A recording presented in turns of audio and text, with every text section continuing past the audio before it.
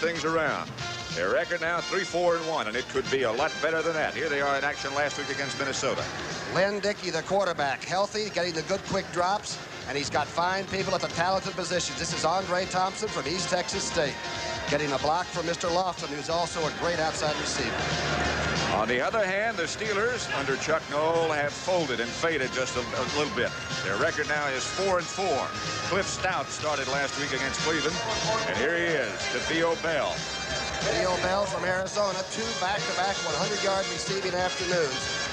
One of those great deep members of that receiving corps. Even with Stallworth and Swan hurt, the Steelers could still throw it. Good afternoon. I'm Pat Summerall with Tom Brookshire. They say the Steelers are too old to play anymore. They say they've lost their desire. They think that this won't be a Super Bowl year. But Joe Green has some very interesting things to say to you, didn't he? He did, Pat. Actually, the last time we saw Pittsburgh was the 4th quarter in Pasadena. The intensity level was way up here. And I asked Joe Green, the team only has 10 sacks right now, if the Steelers can get back to that great high level. Here was his answer. Tom, I'm a firm believer in character. We've been out front for a number of years, which really has no bearing on this. But I think the true character of any body or football team really comes out when the times are tough. And the times are tough right now, and really, I'm kind of looking forward to it and see how well the men of character on this football team perform. He gets your attention when he says it, doesn't he? Certainly will. He mentioned the word character. One of the classiest characters, I guess, anywhere in pro football or anywhere is Bart Starr of the Packers. You talked to Bart, didn't you? I asked him if he thought, indeed, the Steelers might be getting a little too old and a little tired. Here's what he had to say. They don't show that they're getting older to us. In fact, they're still number 3 in their conference against the rush. I think they've had, quite frankly, some very fortunate plays occur against them by their recent opponents. We've found them to be extremely difficult on film. We know that having lost 3 consecutive games, they're going to be very, very tough at home, and we've prepared for a very, very tough game ourselves. And that tough game is just about to get underway as Barr will kick it off for the Pittsburgh Steelers. Mark Lee, number 22, back for the Packers. And Barr has not been getting the very deep kickoff. Most people have been getting the ball in possession around the 25, 35-yard line against the Steelers to start with. And look where Lee is standing right now, all the way up at the 10-yard line. He won't have a chance to handle this one. Harlan Huckleby lets it bounce, and it goes out of bounds at about the 1-yard line. They'll bring it back and do it all over again. I told you, the kickers can do it. These days, the kickers are under a lot of pressure. Always were. It's just even we notice it so much now. Young Barr has had 3 missed extra points this year, and 2 of those were in losses where the team lost by 1 point. Including last week against Cleveland. They have not lost 4 games in a row since 1969, which was, incidentally, Chuck Noll's first year here.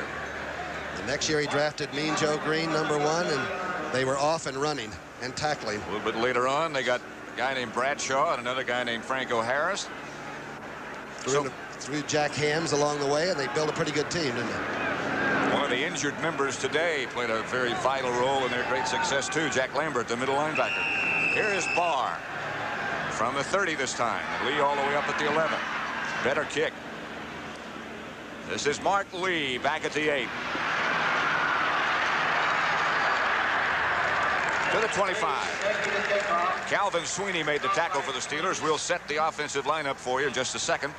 And here it is right now. And they are getting better every week. Stokes, Goforth, McCarron, the veteran center, Harris and Cook, both from Arkansas, and Kaufman, a very underrated tight end. The quarterback is Lynn Dickey, Eddie Lee Ivory, the halfback, Ellis, the fullback, Lofton and Thompson, 2 good ones on the outside. Lofton has perhaps as much potential as any receiver on the field today, and that takes in a lot. Ball at the 26. First and 10, Green Bay. Lynn Dickey, quarterback with Thompson in motion. And off is to Ivory. Had a little daylight for a moment before Jack Lambert made the tackle. L.C. Greenwood helped. Here's the defense. Greenwood, Joe Green, Steve Furness, if you want, and Dwight White, who's getting his first start, I think, in a couple of years, really at right defensive end. Ham, Watson, and Cole. We said Lambert. I didn't think Lambert was supposed to play, and he's not. I think that's Dirk Winston at the middle, number 53. Right.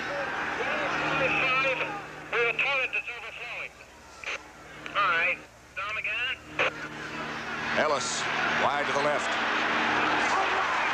That's the Pittsburgh defense we've become used to seeing. Great pursuit. A great play by Dwight White, number 78. He got to the outside very quickly from the defensive end spot. Again, they've had a lot of injuries, and they just haven't had pressure on the passer. Look at 78. Plays off the tackle, gets help, though, and that's what they haven't been getting is pursuit. If the Steelers start getting 4 or 5 black shirts around there, you'll know they're hitting again. So it'll be 3rd and 9 for Lynn Dickey, and perhaps his first pass of the day. Line of scrimmage back at the 28. Dickey has been hot the last 4 weeks. 3 wide receivers, Ron Cassidy in the game. Lofton in motion, and he heads upfield as Dickey tries to lob it over the head to Eddie Ivory, but too far. And L.C. Greenwood made the play. He still stands very tall. Came across, got his arms up, and Dickey had to sort of dump it beyond Ivory, who had gotten into the flat. Remember, Dickey had a 400 and some odd yard passing day against Tampa Bay. So if you don't get that kind of heat on him, he can sort of light the fire sometimes. Been playing with a lot more confidence in recent weeks. David Beverly will kick for Green Bay. And Theo Bell, very, very dangerous, will come back for Pittsburgh. Beverly's been very effective at getting the ball out of bounds down inside the 20. Ooh. Hurry with this one. Might as well just let it go out of the end zone. And save 6. And concede 2. Safety. Advantage, Pittsburgh. The safety, of course, will bring a fair kick out, a free kick. And Pittsburgh will be in pretty good shape moving down. This was 20 feet over his head. Who is the snapper? Idlet. That's the spaceship, all right. Good to have Lofton back there for that. How would you like to give him a psychiatric test when he's going back there to try to figure out to fall on it or get it out of the end zone? Bart Starr obviously alarmed about that state of affairs. Here is the snap again. See, he has no chance. Yeah, and your whole life does pass before you very quickly. David Beverly's dilemma. First safety by the Steelers since 1976. In that case, it was a block punt by Lauren Taves that went out of the end zone. This one just rolled out. I would imagine they'll let Beverly probably punt it. He has the choice of either placing it on the tee and having Bernie kick it, who is probably not the longest range kicker, or a punt. But the catch to place kicking is you cannot use a tee after a safety. So that's why they usually do punt it. Oh, I see. You got to play fair on that one, huh? You got to have somebody hold it, just like on a field goal. I've seen teams get away with it. I've seldom seen a safety not followed by a touchdown or a field goal. The team that gets the safety usually comes down and gets something on the board. It should be Theo Bell back deep. And Beverly hangs a good one. Bell chased back to the 23, and here he comes. Penalty marker goes down as Fred Nixon made the tackle for Green Bay. He was the first man to hit Bell. This may cost Pittsburgh. It looked like it was on the block, maybe holding. It'll be holding against Pittsburgh, so the great field position has been nullified somewhat. Referee is our buddy Ben Dreith. Bobby Boylston's the umpire. Dale Williams, the head linesman. Bill Reynolds, the line judge. The veteran Stan Javy, the back judge. Ed Ward, the side judge. On a run back, number 62, holding. Tunç Ilkin. That's correct. He was the fellow that was born in Istanbul, Turkey, right? Right. And so the Steelers with Terry Bradshaw after taking last week off under the center at quarterback with Franco Harris and Sid Thornton back deep. Thornton in place of Hawthorne. Harris burrows for a couple, nothing more. Green Bay anticipated that the Steelers might come out with that quick trap series because Franco Harris is available for duty. That time it looked like they tried the inside trap, and even this great offensive line couldn't handle it. John Kolb, who's been there for 12 years. Penny, who can play anywhere along the line of scrimmage. The best maybe in football, Mike Webster. The young rookie, McGriff, Larry Brown, and of course the underrated Randy Grossman. He's a tight end. Bradshaw, the quarterback. Thornton, Harris, the two runners. T-Bell and Smith, the wide receiver. Stallworth and Swan still out. This is Thornton. Sidney cuts up for about 5. John Anderson made the tackle. He was the first one to make contact. George Cumbie got in there too, the rookie linebacker out of Oklahoma, who's small but very, very quick and a good tackler. Here it is. They're playing the 34 this year for the first time. Big Mike Butler from Kansas. Jimmy Osborne at offensive nose man. I don't believe that is the Green Bay defensive lineup. It's actually Johnson at the nose and Ezra Johnson at the other defensive end. We had a couple of Bears in there unintentionally. They're not welcome here today, I don't think. 3rd and 4. Bradshaw surveying things. 3 wide receivers. Bradshaw looking. Pass caught by Smith. And Swan entered the game and put some extra pressure on the Green Bay defense. That time, Lynn Swan did come in for the first 3 receiver shot. Now, Whispering Smith, I call him, has all the receiving records at Michigan, touchdowns, average per catch. He doesn't have the number, but he has all the TDs and all. He's a great receiver, got good control, and has really been just standing around waiting for somebody to perhaps give him a chance to play. He's a great one. Turner made the tackle. First down, Pittsburgh. The ball at the 45. No scorers yet.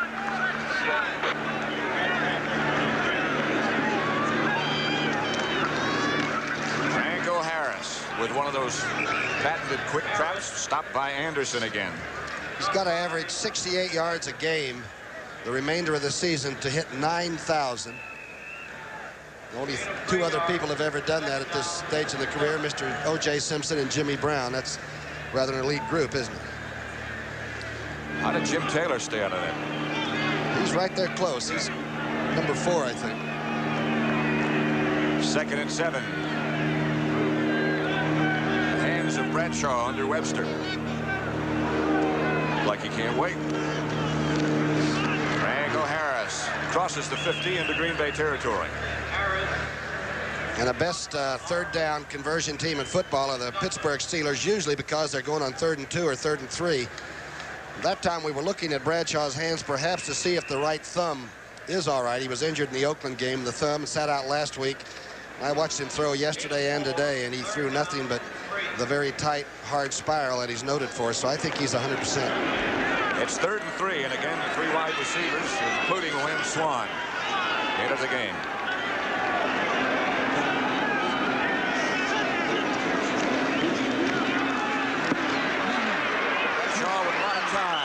For T-Bell, knocked down by Johnny Gray. Great defensive play. That time Bradshaw had a lot of time, a little bit of late pressure on him. And that was just a real good play. That young secondary has been working very hard under Mr. Fichtner, Ross Fichtner, and they have to go man-to-man a lot, but they're not afraid, even though it's like double jeopardy for you. It's tough. Craig Colquitt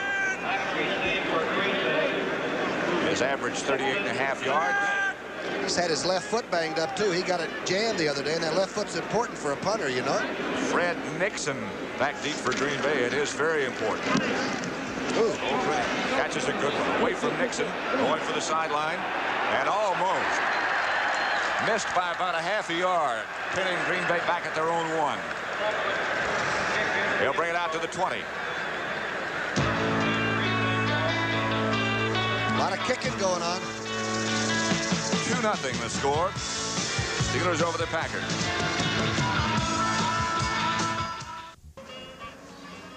At Three Rivers Stadium in Pittsburgh, you're looking into the Steeler defensive unit. And that is Joe Green, who has had so many spectacular, great years here.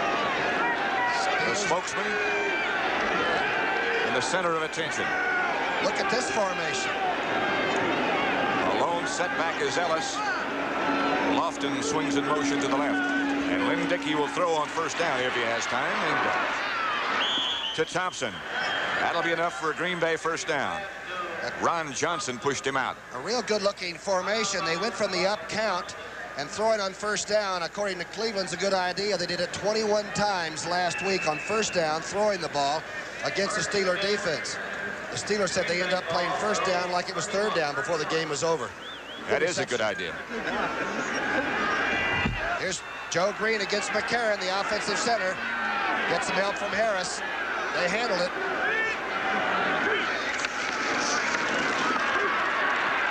Ellis with no place to go is rocked backwards by Dennis Winston. And Jack Ham also moved so fast on the running play, he was actually on the Green Bay side of the line of scrimmage.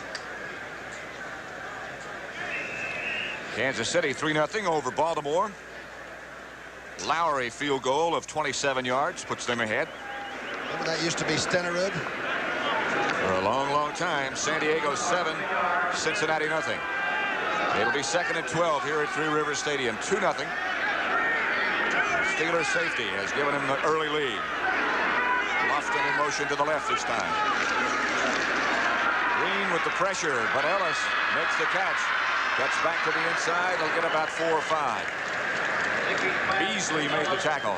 Good recovery by Robin Cole. That play could have gone for 40 yards. A perfect call, because this time they went from a trips formation, put the man in motion, Lofton, make it a double wing.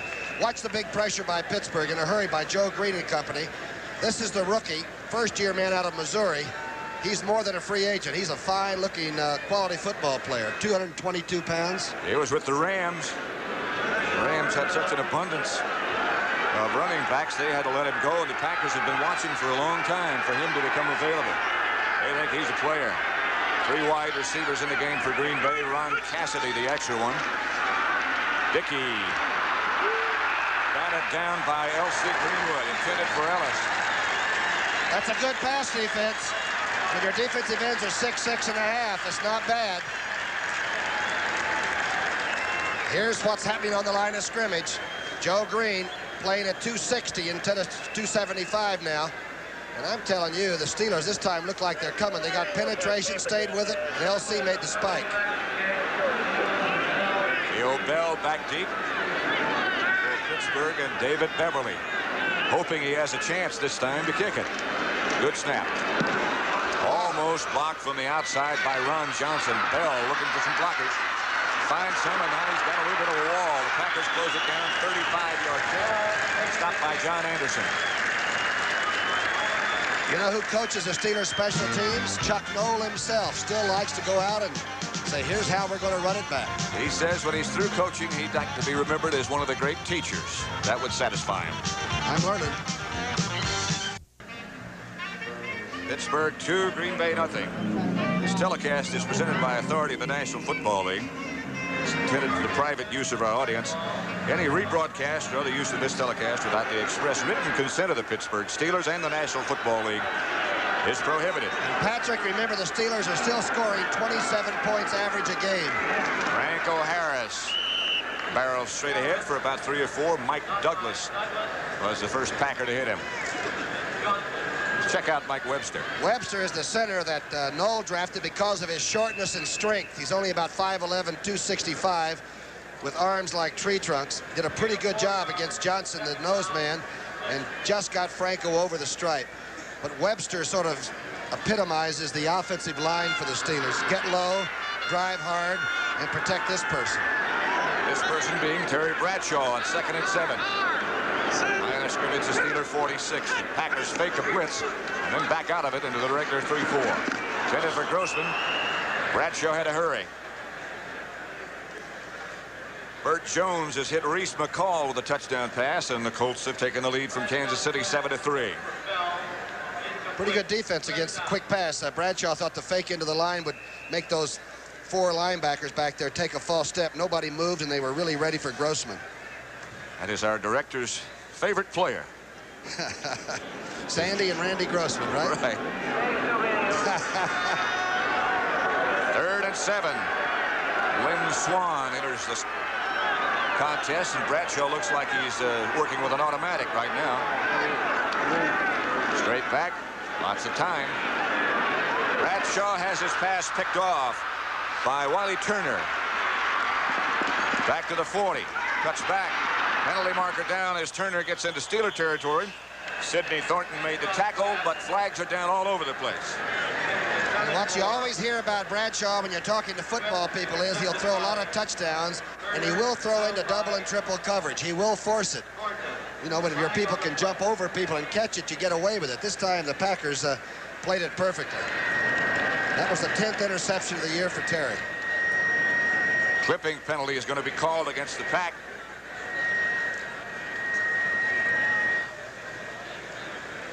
It's Turner's second INT, too. He looked like he was going to run it back. He didn't look like somebody that was just looking for somewhere to fall. He's the extra Personal defensive foul, back. clipping on the run back on number 38. Estes Hood is number 38 for the Packers. Well, that's his buddy in the backfield. Of course he helped him out. Right. It is still 2-0 Pittsburgh. The Packers have the football now after that interception. Pat Summerall with Tom Brookshire at 3 different stadiums in Pittsburgh, where the Steelers lead the Packers 2-0. Lynn Dickey, of course, is still the Pack quarterback. Paul Kaufman in motion this time as Eddie Lee Ivory looks straight ahead, bounces around and does awfully well to make 4 or 5 yards out of that miss. Eddie Lee out of Georgia Tech. Wagner made the stop from the safety spot. He weighs about 209 pounds, but the tailback just doesn't look that big, number 40. Watch him cut. It's a weak side running play. I'll tell you, Pittsburgh just flowed into it beautifully, but Dirk Winston couldn't hang on to Ivory. He's got those good, quick legs, doesn't he? He got 4, so make it 2nd and 6 at the 34. Steve Atkins in the backfield now with Ivory. Kaufman again in motion. Dickey straight back. Pass complete to the motion man, I believe, Kaufman, the tight end. Kaufman staggered out of Kansas State one day in spring training, and the scouts were actually down looking for someone else at Kansas State. And they asked Kaufman, what are you? And they said, a tight end. He said, would you like to play football? He's a very, very good one. Surprising Buffalo, leading Atlanta 7-0. That's a first quarter score. Those two teams tied for first place in their divisions. Dickey is 3 of 5 for 24 yards. Packer first down out at the 43. Again, it's Kaufman on the move. The handoff is to Atkins. He's got very little room. Struggles for a couple. Dennis Winston again, the tackler. Boy, L.C. Greenwood played it too. At the point of attack right now, the Steelers are really very heavy. They're a load. They're finding out where you're going. Watch right in the center of your screen now. They find out that's where the spot is. Watch how this closes up. Winston fills it. LC's on the outside to make sure, and Jack Ham's in the middle of it. Don't forget that these Packers have only fumbled and turned the ball over with a fumble 3 times this year so far. That is quite an incredible record.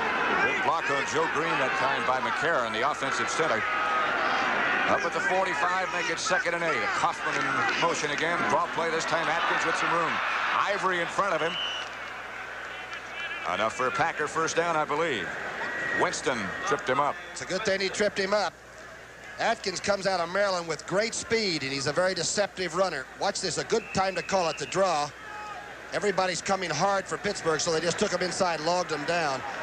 And I'm telling you, he had some open territory. That was a big tackle. They marked it shy of a first down by about a yard. Tampa Bay Buccaneers lead the Giants 7-0. First quarter touchdown. 3rd and 1. The tandem is Ivory, and he'll be the ball carrier behind Atkins. He is near that first down. Man, it looked like he ran into a clothesline, didn't it? Stopped in a hurry, didn't he? Eddie Lee had it going, and all of a sudden the whole body just stops and drops straight down. Short yardage. Furness almost off sides, but that's the way Pittsburgh plays it. And then it all stops and goes sideways. I believe that was Furness on the tackle, wasn't it? With help from Winston again. He's from poor little old Rhode Island. How do they ever find a player that's playing in Rhode Island like that? It's bigger than the state. He'll measure.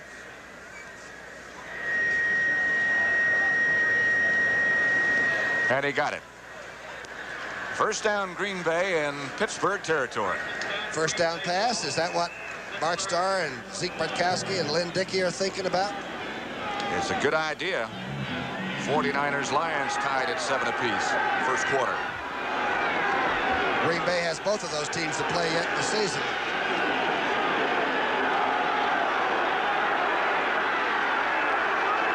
From the 47.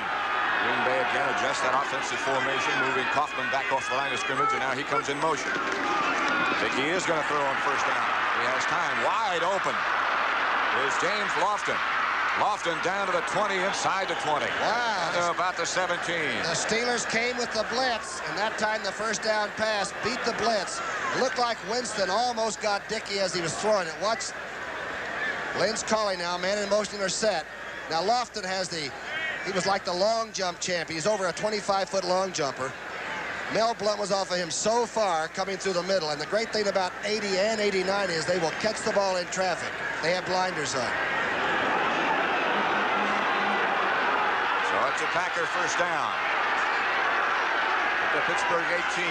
Steelers leading 2-0.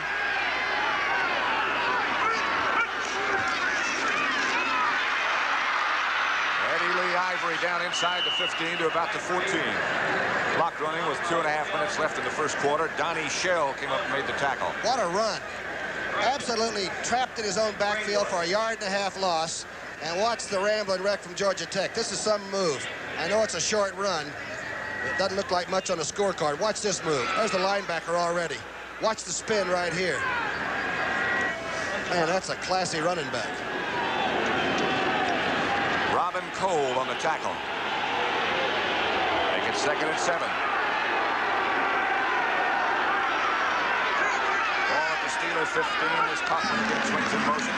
Draw play to Atkins with some room down to about the 10. Packers look sharp and tough, don't they? And taking it straight to Pittsburgh. And I still think coming into the season, and a lot of Pittsburgh people will tell you this, including the coaches, that this was the best looking squad the Steelers have ever had together in one unit. But if you watched earlier, we showed you a list of the crippling injuries they've had this year. Staggering. It looks like the Pro Bowl roster. And missed games by, you know, all their skilled people, which is something you can't replace. 3rd and 2. Double tight ends now for the Packers. Bill Larson, along with Kaufman, pitch back to Atkins around the corner, but he'll find a crowd of folks there. He might have staggered for a first down, however. He showed you some of that leg strength right there, didn't he? Robin Cole showed up on the outside, and somebody really cut him down from the outside. Look at that. The Steelers, who have missed games due to injuries this year. That includes this game. Here's the last play. Watch the left part of your screen. You may see Robin Cole really get cut down right there. And I wish I could identify the blocker. That was some job. Steve Atkins, the ball carrier, struggled for that first down, got it. So it's 1st and goal from the 7 to the Packers.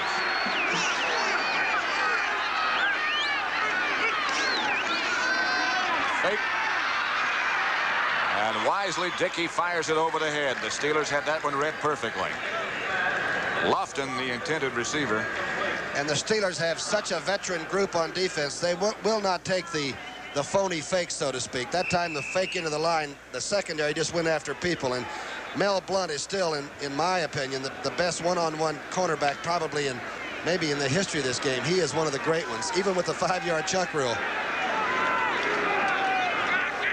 Pretty fine compliment coming from one who played it as well as you did. It'll be 2nd down and still goal from the 7. Lofton in motion this time. Pass is batted down again. I imagine from where it came, it had to be Greenwood. Blunt was on a blitz.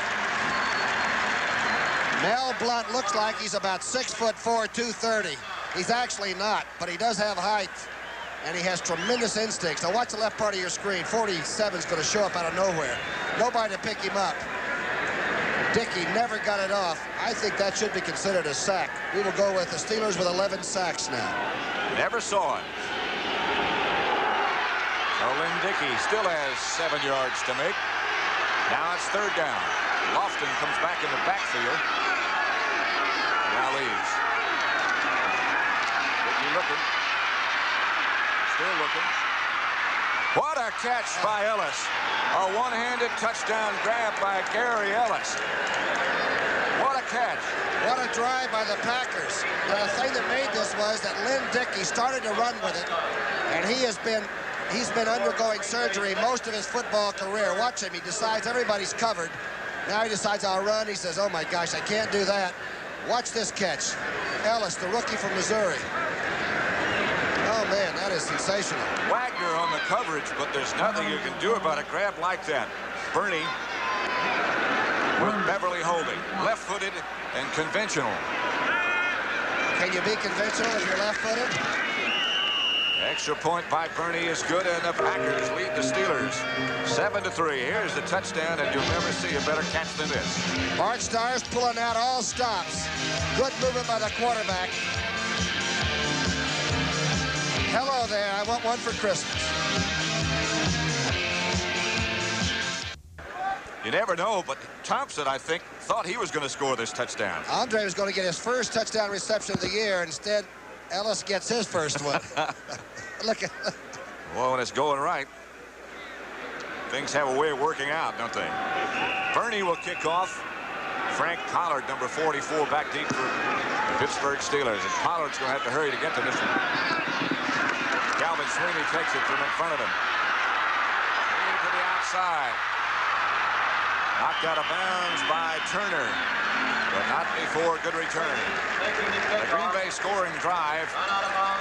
They kept it 6 minutes and 41 seconds. They went 70 yards and ran 12 plays. Dickey is now 5 for 8 for a little over 60 yards and a touchdown.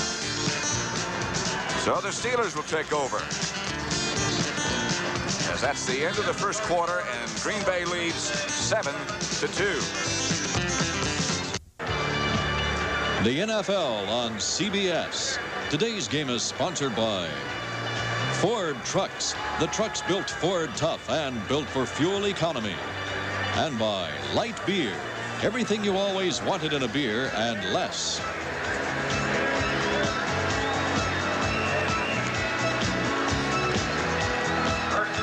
They have their weekly sellout at Three River Stadium in Pittsburgh. Terry Bradshaw and his Steelers, however, trail the Packers 7-2.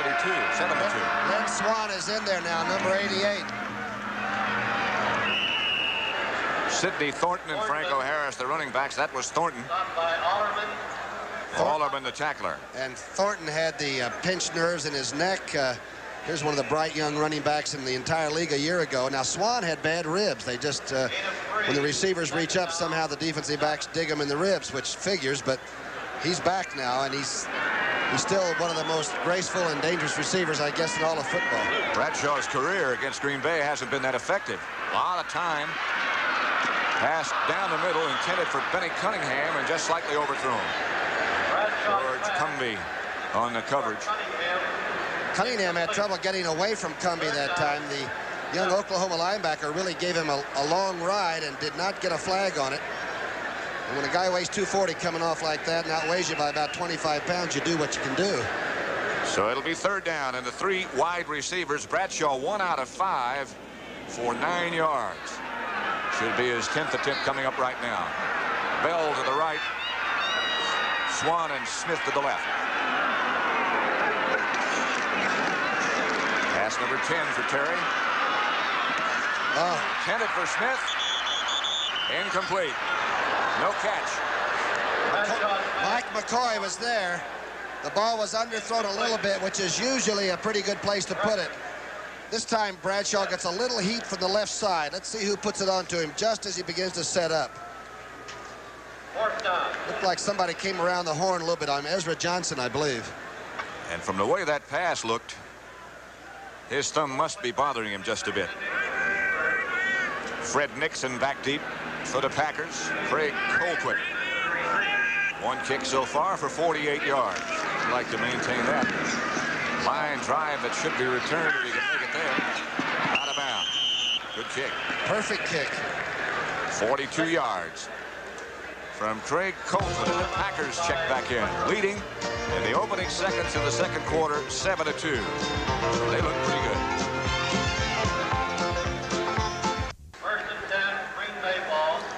Three River Stadium in Pittsburgh. Green Bay leading the Steelers 7-2.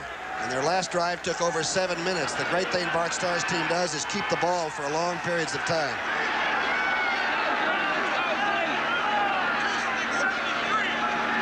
Lynn Dickey, the quarterback, still. And going to throw on first down again. I guess not. L.C. Greenwood came over the top. And Dickey wisely went to the artificial turf. And Joe Green and company really came off the snap that time. That looked like the Steeler defensive line. They backed everybody off, and it's a battle all the way. And I think Mean Joe might have occupied 2 people, and they didn't get anybody to slide out and pick up LC. Here it is from a different angle a little bit. Man, I tell you, there's some whacking going on. That's Leotis Harris who's blocking on Joe Green.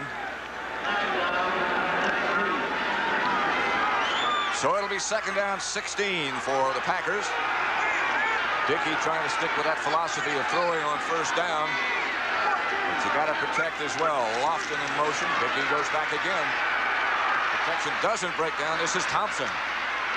And he is almost broken in half by Donnie Shell and his playmates.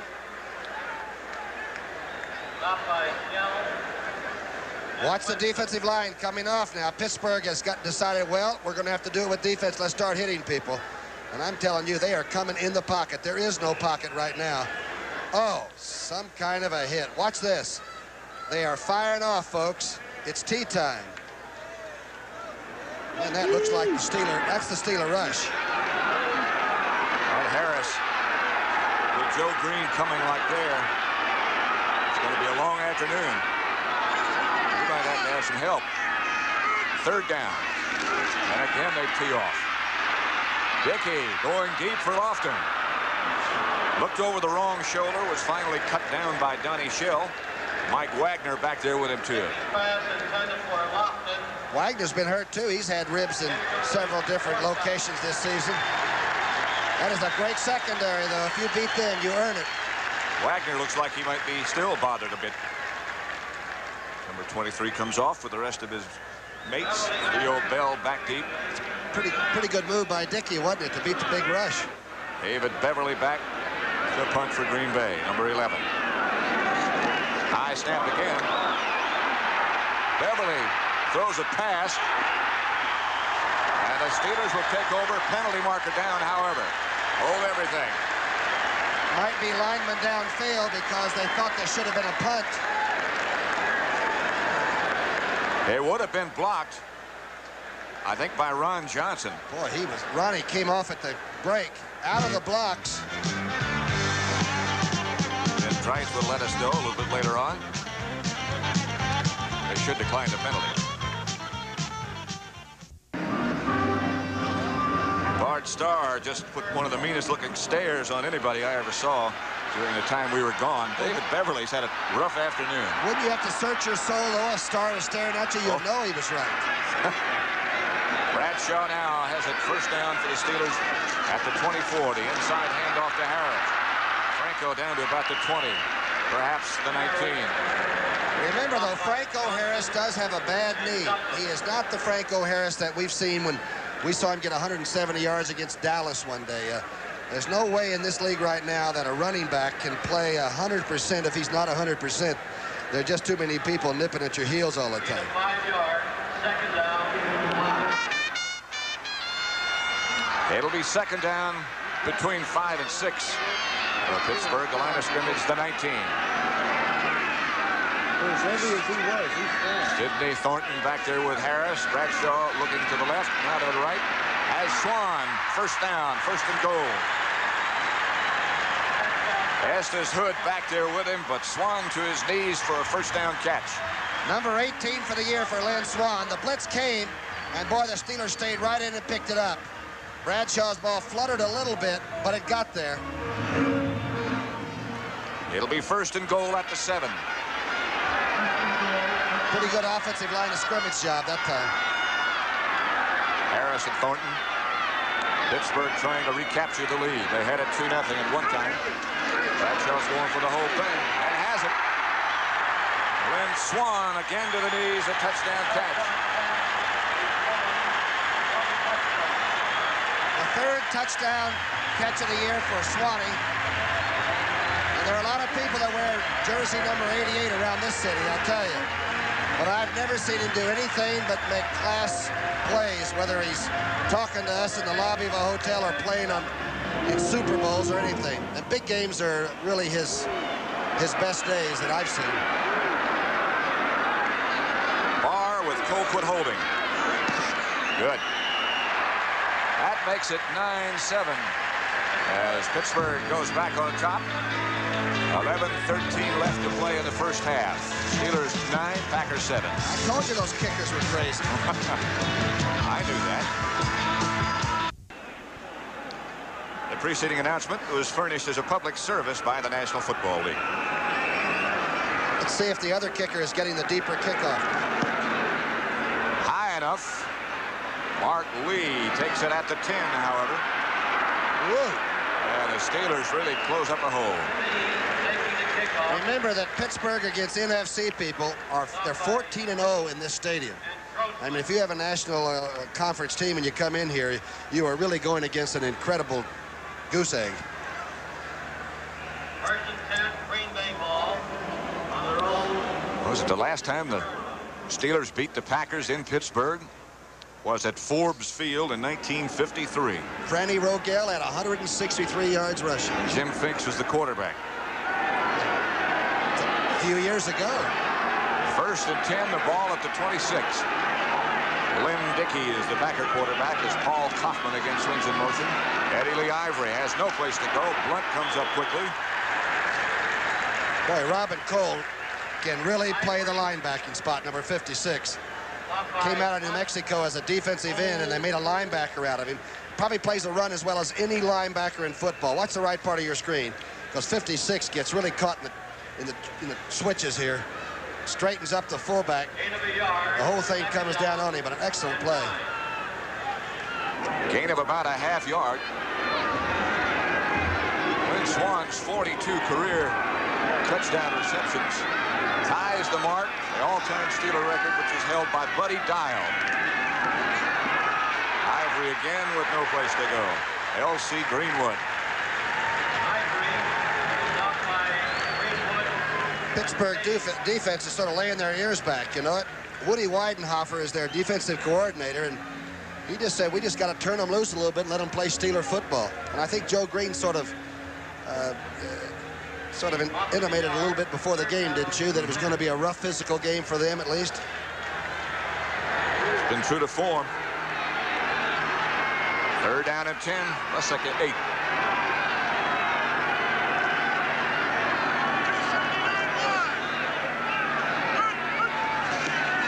Green again off the ball, perhaps a little too quick that time. Green got a hand on Dickey and down he went. The blitz was on. Joe might have jumped off sides that time. The Steelers fired the right linebacker. I believe that was Taves that came from the right side. Well, I'll tell you right now, they're letting Lynn Dickey know it, that if you're going to throw, it's going to be out of a silo. It's against Pittsburgh. Bring up 3rd and 5 again, huh? Steve Furness jumped early too, I think. Defense offside, number 75. Joe Green. So Dickey will get another chance. He could be the comeback player of the decade as far as I'm concerned, Lynn Dickey. With all the problems he's had, shoulder, hip, played last year the entire year with a pin in his leg, which never did heal properly. 3rd and 5.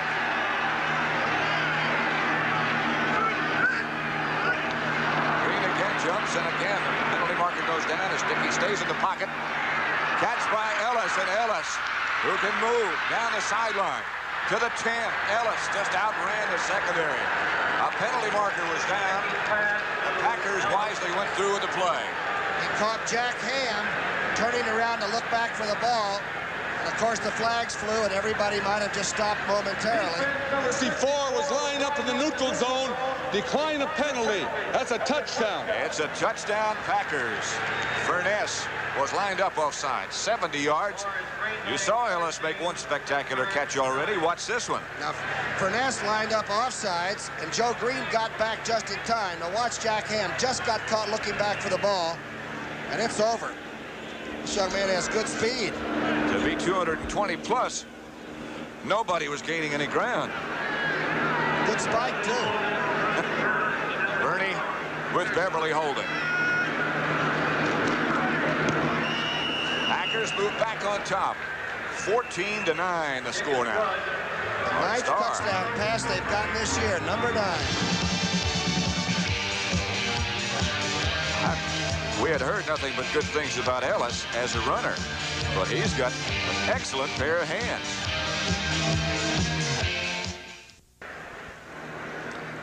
Ernie will kick off. The Packers have taken the lead. There's Frank Pollard deep man for Pittsburgh.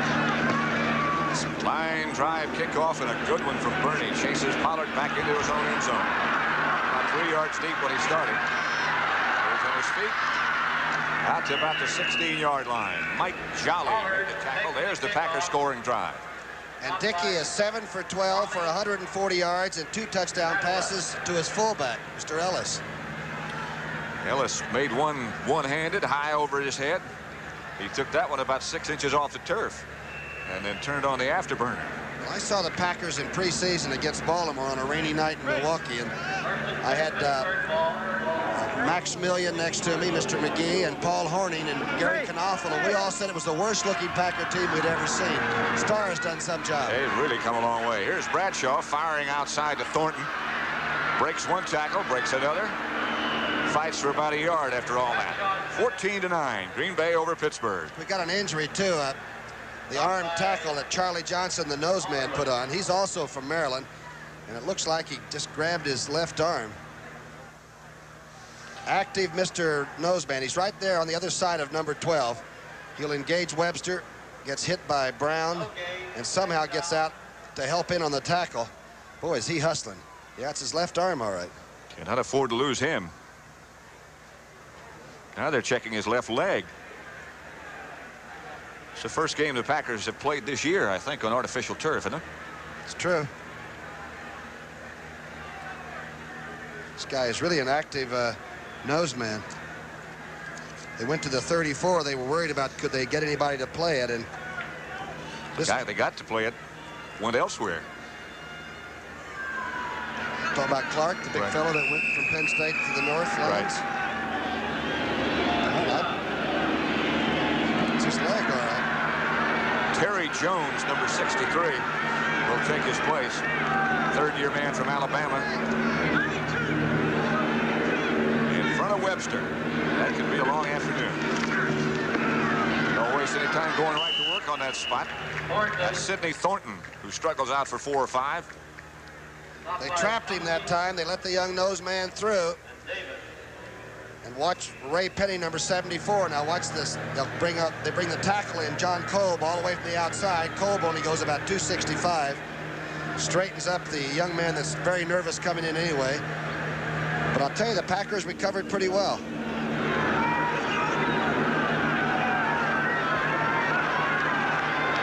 On 3rd and 6. Bradshaw has not had a good afternoon so far. The 1 touchdown pass to Swan. Look out to it. Ball is knocked loose. That's a fumble, and the Packers have it. Ezra Johnson came around from the right side. Casey Merrill is number 78, who made the recovery. There's a big pass rush from the blind side, and Bradshaw has hurt the right arm again. This is almost the way he got stripped against Oakland. Watch the left part of your screen now. Sidney Thornton moves up, and he helps on the tackle, and here comes Ezra around the horn. And strips him of the ball, takes him down. That's the 4th fumble that Bradshaw's lost this year. Again, that's Casey Merrill who made the recovery. Bradshaw over on the sideline, and Cliff Stout is up and throwing behind the Steeler bench. He played the entire game against Cleveland last week. The Packers get a break. Ball up the 11-yard line. Green Bay already leading. Eddie Lee Ivory straight ahead, gets to about the 10. He is topped by Gary Dunn. There's Stout, the young quarterback from Youngstown State. Boy, he had a big day last week against Cleveland, over 300 yards. A lot of speculation here in Pittsburgh that he perhaps is trade bait, because they have another fine athlete as their 3rd quarterback, Malone, the rookie, who's bigger than Bradshaw and a great prospect. Better keep all 3 of them. 2nd down.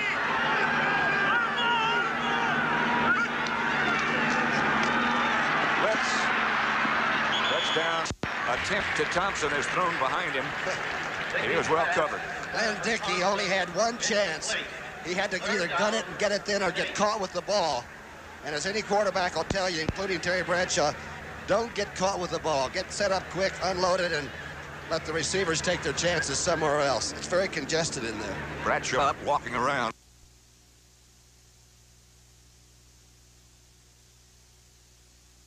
Packer touchdowns. Bernie loosening up. That might have saved a life. That means somebody was coming and ripping. You mean somebody like Lynn Dickey? Like Lynn Dickey, that's right.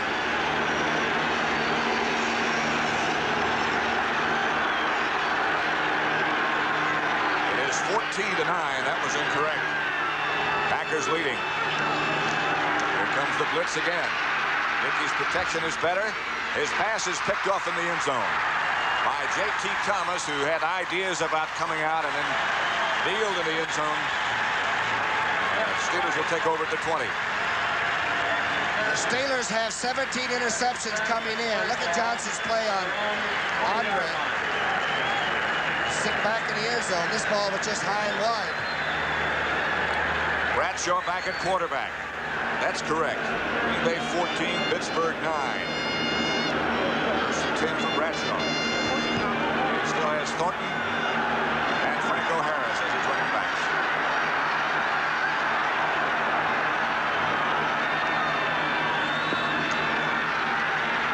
Looking for Swan, trying to get away from the rush. Cannot. Down he goes. Mike Butler was the first Packer to arrive. Terry Jones helped him out. Butler got his 6th sack of the year. He's played extremely well in spurts. But the big fellow playing left defensive end plays at a high level all the time, and he may learn that from watching Pittsburgh. He can come. Right part of your screen, fake the inside thing. They're running a takeoff with Swan, and now Terry turns away from that, and Butler just stays after him. Great play. Bell goes wide to the left, Swan out to the right. 2nd and 17.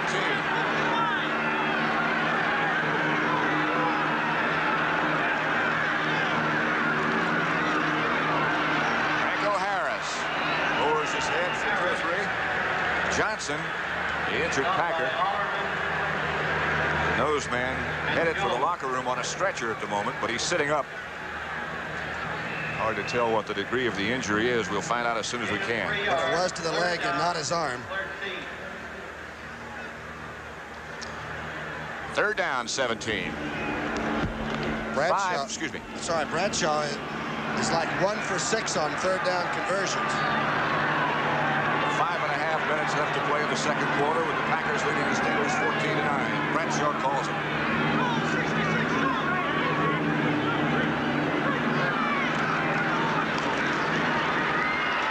Again under pressure. Bradshaw is hit just as he lets it go, and a penalty marker goes down. Ezra Johnson put the rush on. A holding is the preliminary indication. Big Casey Merrill was also in there. They just recovered that fumble, number 78. They're putting a lot of heat. And this is one thing that Bradshaw has always had an abundance of time. Holding, number 55. Decline a penalty. That's 4th down. John Kolb was trying to block Ezra Johnson, and it didn't work. So Craig Colquitt enters the scene again. Fred Nixon back deep. Colquitt has never had one blocked, I don't believe, in his history. Very quick. Woo. Good kick. Nixon surveying things at his 38. That's Cassidy, I beg your pardon, not Nixon. Number 88. Nixon is usually back there. Frank Pollard made the tackle. Winston is a little upset about something. Estes Hood doesn't like him much, I don't think. And over by the Green Bay bench. Even at home, that's not safe. Injured Packer player down is number 62. That is Buddy Idlet. He is normally their center on punt formation.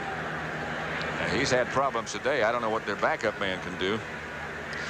Next Sunday here on CBS, the NFL will present Dallas at New York, Washington, Chicago, Atlanta at St. Louis, where we'll be. Detroit, Minnesota, San Francisco, Green Bay, and Philadelphia at New Orleans. This artificial surface is really firm here at Three Rivers.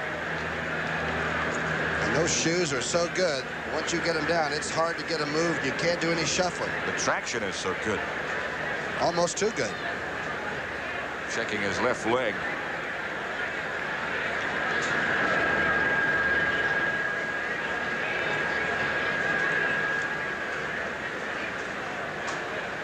How many people you suppose came from Green Bay? They have such a loyal Packer-backer bunch up there. I bet you A lot of them. a few thousand came down here. I saw a lot of yellow and green running around the lobby last night.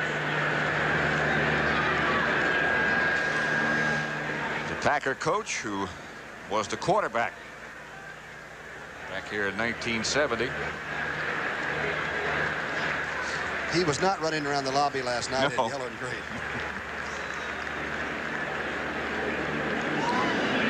Chuck Noll and Terry Bradshaw.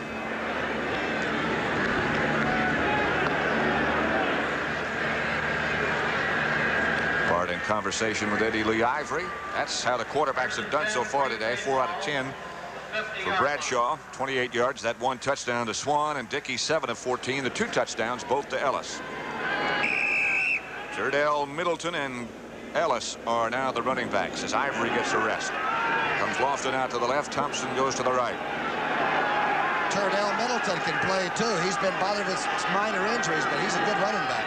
They've got 5 good running backs now. That's Middleton. Into Steeler territory for a couple of tough yards before Dennis Winston leads the Steeler defense. The first day you and I ever saw Dirt Winston after he left Arkansas was in a preseason game against New England. You remember he got into a fight with 3 or 4 of the old veterans for New England? He is tough. That time he actually, he looked like he was getting ready to bite the ball carrier. He was so mad getting in there. He's hot all the time. Chuck Noll says that he is the best athlete he's ever seen. My gosh. That's some tribute. Playing in place of Jack Lambert. In the middle. And jockeying around for position now behind Joe Green. The pitch is back to Middleton. Middleton's got some room, and he's got a Packer first down. Winston again on the tackle. But a good run by Middleton. Good block by Stokes, the big offensive left tackle, number 76. This is a tough play to run. In the past, you couldn't get away with this.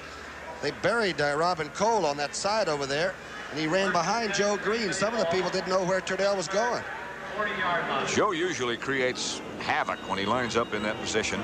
Slanted in, and almost on top of the center, like he is right now. Bills 14, Atlanta nothing. Here is Dickey to Middleton again. Middleton has more good yards, down to about the 36. Jack Ham on the tackle. Stop by Ham, Winston, and Burnett. The Premian's field goal in the second quarter has given Tampa Bay a 10-0 lead over the Giants, who are really having their problems. Turdell's in his 4th year now, but a couple of years ago, he was just running wild. He's out of Memphis State. He started getting the small injuries, the ankle, the knee, the soreness. He's a quality running back. Here's the deep back now behind Ellis.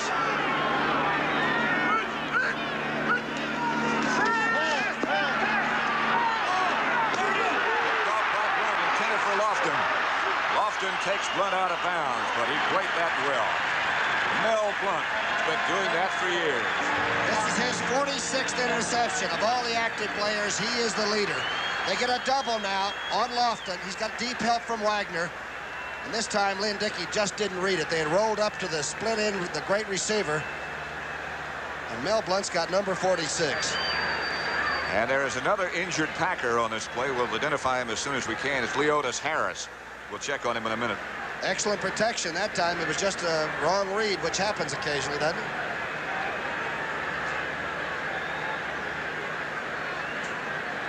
Green Bay 14, Pittsburgh 9. The Packers seem to be losing a lot of players due to injury. Atkins, Johnson, Idlet, and now Leotis Harris. Talking to Mel Blunt before the game, and he said by the time I get used to the new rules, they'll probably put in another one, and I'll have to stay a few more years and play again, you know. But he plays without the chuck about as well as any cornerback. Everybody else is going to their psychiatrist at least once a week, you know, that's playing corner. This is Harris, who appears to be okay. Perhaps just stunned a little bit. First and 10, Pittsburgh ball on their own 45. He came over to try to help out make the tackle after the interception. I didn't see who blocked him, but somebody did a number. Got Swan and Theo Bell in there at the outside receiving spots. And that offensive line for Pittsburgh you're looking at, I think every one of them in their bench press is almost 500 pounds. Grossman is still the tight end. Jim Smith is now the wide receiver on the left side. Swan was on the right. Here is Franco Harris looking for some room. And the Packers again swarm on defense. Terry Jones, the first man there.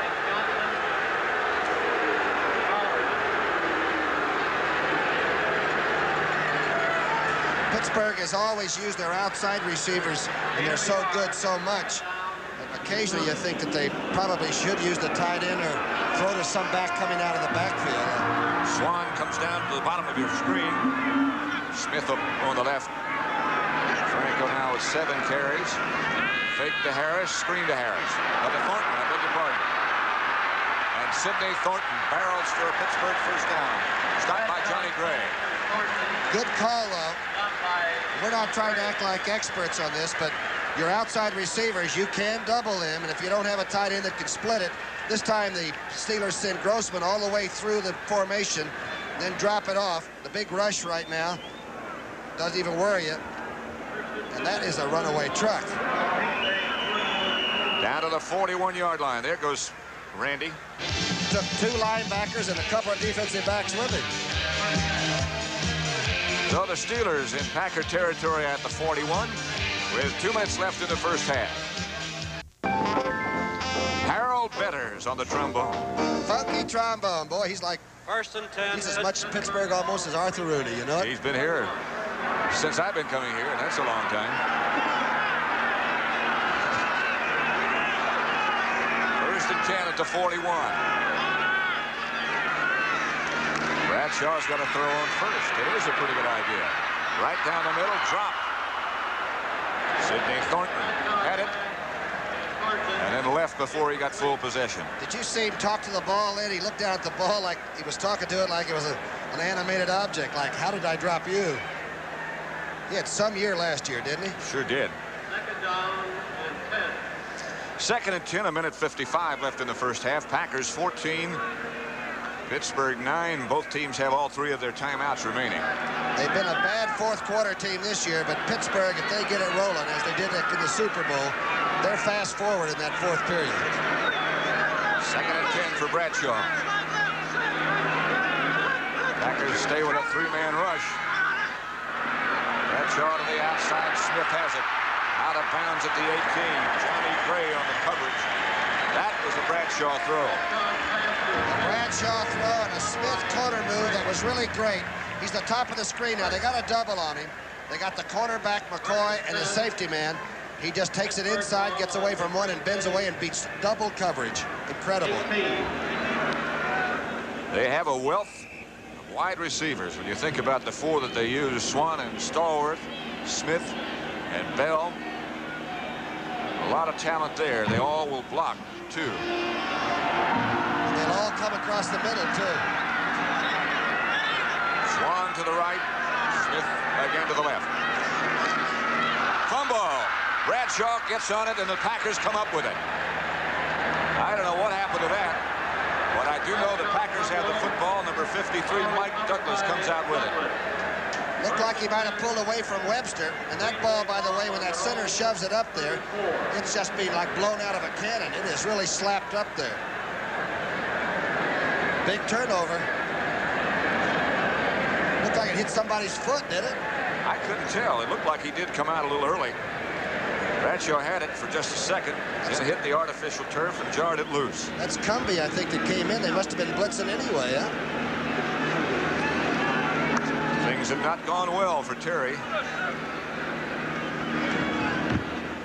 He seems to hang tough, though, and later in the game, he'll look like a different person sometimes. At the 34, first down for the Packers. And again, they have all 3 of their timeouts remaining. Lynn Dickey goes straight back on first.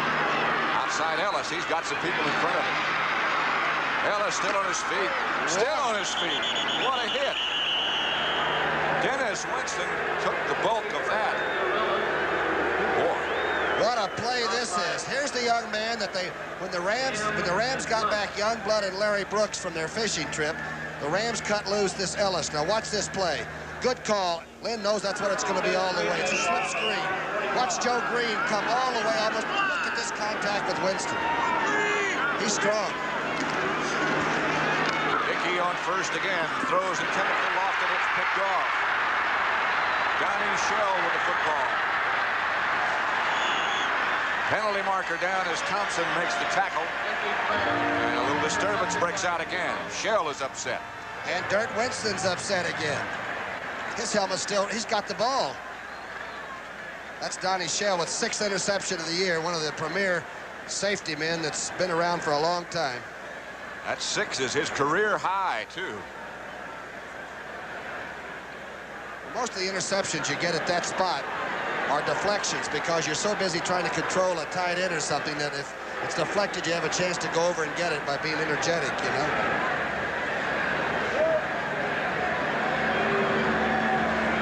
Ben Dreif will mark it off. Personal foul, clipping, number 53. It is against Winston. I thought he was mad about something. He plays crazed, but that's not bad if you're playing middle linebacker. Yeah, first down, Steelers. A couple of quick turnovers. Steelers have the football at their own 28. Bradshaw with plenty of time this time. Throws down the middle intended and hits Smith, and Smith takes a rock in the back. Johnny Gray really put the leather to it. It's the one thing that all of the safety men and all the quarterbacks for Green Bay will do. They will really stick you. And they're in a lot of solo coverage. And, boy, that time the ball just came out. And Smith is tough. He hangs. That halftime feature as Brent Musburger talks to Roman Gabriel, coaching in college now. Boy, he had a couple of tough starts. Some shot by the safety man, huh? It'll be second down at the 28-10. Clock shows 50 seconds left in the first half.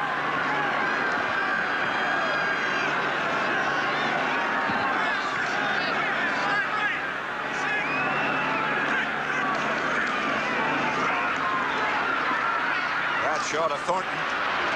And there's a meeting at the sideline. Mark Lee was the first man to hit him. Packers are playing extremely deep in a prevent-type defense. And I know some people have been beaten in the last few seconds playing this kind of a defense because you don't get pressure, but you really have to go with a percentage, I think. 8-4, third down. 4-yard pickup makes it 3rd and 6. The Packers, with their record 3-4-1, tied with Tampa Bay for second place in the NFC Central Division. Detroit's first at 5-3, so that one will probably be settled the last month of the season. Steelers in second place in the AFC Central, a 4-4 record. Bradshaw trying to better that.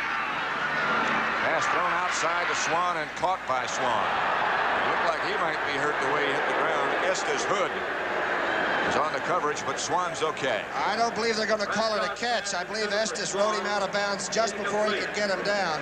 It is incomplete. This was an audible. 64 blue is what Bradshaw kept calling down there. The ball is not thrown very well. This ball was not zipped. Swan was waiting for the ball, and it just didn't get there. Bradshaw did not throw that the way he normally guns it. Colquitt.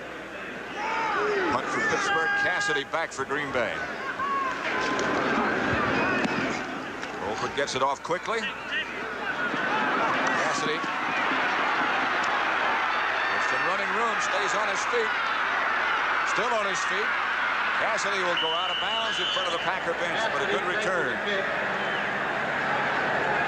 Good block by Casey Merrill set up that. Cassidy comes out of Utah State, out of the rugged country, I guess around Provo or somewhere in there.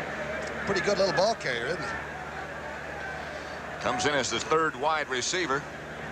No penalty markers down on that one. Did you watch Herschel Walker yesterday, the Georgia Bulldog? I saw him when he was in high school. I tell you, he might be the fastest big fellow to come along in a long time. Just 18 years old. He is really something. He's the closest to Jim Brown I've seen. Strong, big, and likes to play. And has handled everything very well. 1st and 10 at the 44. Dickey to Middleton. Middleton running well. Gets across the 50-yard line. Stopped by Blunt. Green Bay still has 3 timeouts. So does Pittsburgh. The Packers just used 1. Pretty good running play that time. The guards got out in good shape. Leotis Harris and Goforth. That young offensive line that's playing against the Joe Greens and all's doing a pretty good job for Green Bay. You know, they're growing up. Very young team, the Packers. What was that average? 24 years of age average. Funky trombone of Harold Betters.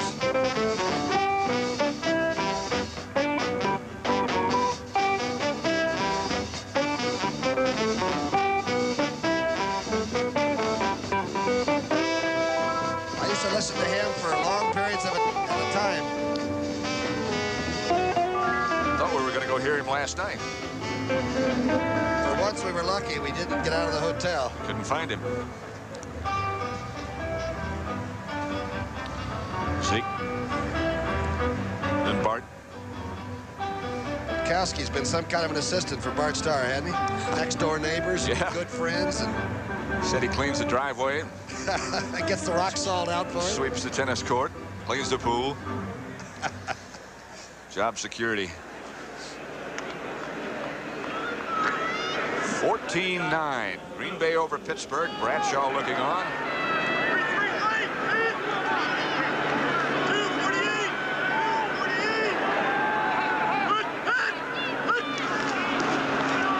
Dickey looking. And throwing has Ellis for a first down. Penalty marker is down. And a scuffle goes on. Dickey's pass to Ellis. I thought that was a reception. I believe it was a fumble. Like he had it. He carried it a couple of steps. I think the holding was on James Lofton, huh? By Blunt, I believe. Way over on the sideline is where the penalty marker went down. Once he gets 5 yards deep, he is not fair game anymore. Number 47. That's was an automatic first down. Automatic first. The Packers, don't forget, have 2. Green Bay ball to Pittsburgh. St. Louis leading Dallas 7-0. Touchdown by Morris for the Cardinals. The rules were changed. They wanted to put more points on the board. That's worked. It sure has. With 9 seconds to go, Dickey will probably throw it as high and as far as he can if he has time. Hoffman in motion. 3-man rush by Pittsburgh. It goes to the sideline intended for Middleton and overthrown. One more play For Middleton. will complete the first half. Lauren Taves on the coverage, number 51 for Pittsburgh. I think Dickey's come up with a strange little cadence. It seems a little bit rocky and herky-jerky, and he's kept the Pittsburgh defensive line, at least in the second period, a little bit off the mark a little bit, so they can't get that split-second rush that Joe Green and his people like. They've always been one of the quickest teams off the ball on defense. Pittsburgh, I mean. That staggered count that you were just talking about really helps. Hoffman out. Dickey for Lofton. And he hauls as it. And is knocked out of bounds on the far sideline by Dwayne Woodruff. And that was indeed the last play of the first half. Boy, what a shot that number 80 took, Lofton, and he kept the ball and gets right back up, wondering if they have another play. So at the end of the first half, the Green Bay Packers, who've been coming on in recent weeks, lead the defending world champion Pittsburgh Steelers by the score of 14-9. Lofton, last time you and I saw him personally was down in the Sun Bowl in El Paso, Texas. He said to tell you hello. Remember, that's when he was wearing the red, white, and blue national track. Yeah. He's quite an athlete, isn't he? NCAA long jump champion at one time. You say some athlete. I've always thought about this, and it seems they do it at almost every stadium, particularly when they have locker rooms in this layout. The teams have to cross to get to the locker room, and if anybody's mad at each other, that leads to trouble sometimes. Old Forbes Field here in this stadium, and I know Mr. Rooney remembers the teams used to sit side by side on the same side of the field. And when fights broke out, you had to figure out which bench you were going to play for. I guess the only place they still do that, both benches on the same side of the field, is in Minnesota. 14-9. Green Bay lead. in a row, but today they are in trouble against Green Bay. The Packers assaulted themselves with a snap over the punter's head for a 2-point safety, but then they came right back as Lynn Dickey-Irv went to James Lofton here for 30 yards. Boy, I tell you, that guy's quite a weapon, Brent. Dickey's had a good first half, throwing 9 for 19 times, 172 yards and 2 touchdowns, and we're going to have one of them cranked up here pretty soon. Exactly, to Gary Ellis. And watch the one-handed grab in the end zone for 6. And Irv, here comes the second bad snap. Boy, I tell you, it's really important, of course. Special teams play is about 1/3 of all plays in the National Football League, and you have to have clean plays. And from there, it was Bradshaw, Lynn Swann, 42nd time. That great connection is hooked for a touchdown. But then, watch this sequence, and really here, Irv, you've got to wonder about the Steeler defense. Dickey to Ellis. Well, I tell you, Ellis demonstrates good speed here. He's right in the middle of the soft spot of the zone, and the big guy weighs about 215 pounds or so, simply outruns the secondary. What an effort. Now, elsewhere, 14-10. Welcome back to our studio in New York. And, you know, sometime or other, every coach has a game that becomes a nightmare. A game when nothing goes right for his team and everything goes right for the other guys. Now, that nightmare became a reality for a man whose career has had one success after another. Remember this quarterback? Number 18, Roman Gabriel. Threw over 200 touchdown passes in his career, including this one that George Allen will never forget. The Rams beat the Green Bay Packers in 1967. And 10 years after that, Roman Gabriel retired. Then Roman was named the head coach at Cal Poly Pomona. That school is located a little bit less than an hour east of Los Angeles. And his Division II Broncos started out the season pretty well. They were 500 after 6 games, and that's good for that school. But then Roman took the team into Portland State, where they lost. They lost 93-7. I don't ever recall quite having an experience like we had at Portland State. Now, we received the kickoff, and then our first offensive series, we handed off to one of our backs, and he got hit pretty good and lost the ball, and they recovered, and as the score indicates, they were very explosive, so we gave him an opportunity to score very quickly, and we were down, and then from there it just kept snowballing.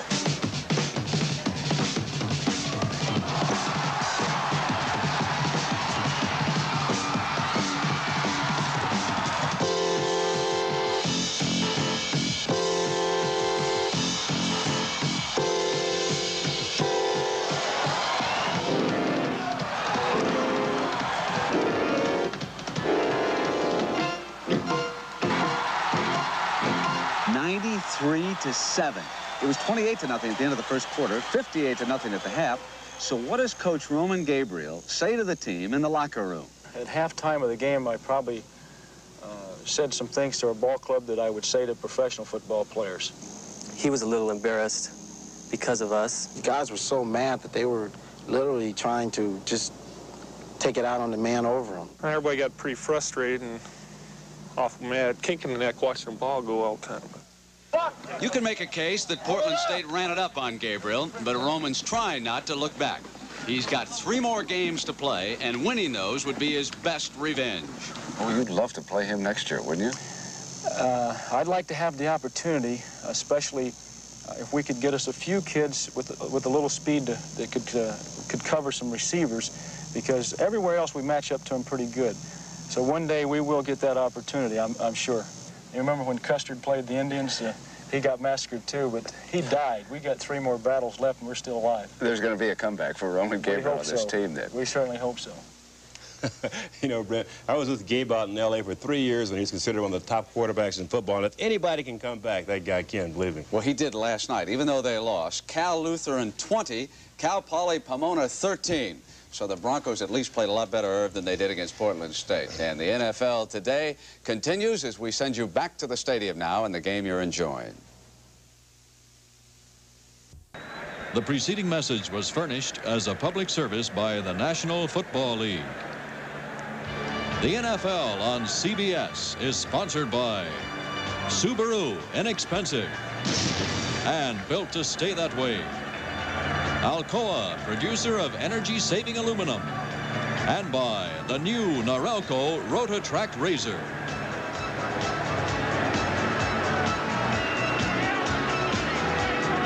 At Three Rivers Stadium in Pittsburgh, Pat Summerall with Tom Brookshire. Packers 14, Pittsburgh 9. Kearney will kick off for Green Bay. Pollard should handle, and does at the 3 for the Steelers. Tripped up outside the 20, about the 23-yard line where Pittsburgh will operate. Look down 3 lines down. Look at the yards rushing. When was the last time you've seen a Steeler team with 35 yards rushing at halftime? Only 68 passing, a total of 103. On the other side, Dickey, though he's had the 3 interceptions, he's had 172 yards passing and a total of 222. That's an incredible stat. Steelers only have 5 first downs. At the 23, 1st and 10.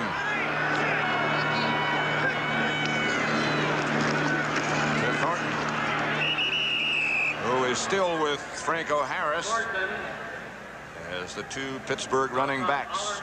Quarterback comparison, you saw the rest of the stats. Bradshaw, 7 out of 16, 68 yards, the 1 touchdown to Lynn Swann. And sacked twice. Dickey, 172 yards, 2 touchdown passes to Ellis, 1 sack. 2nd and 7 for Terry Bradshaw.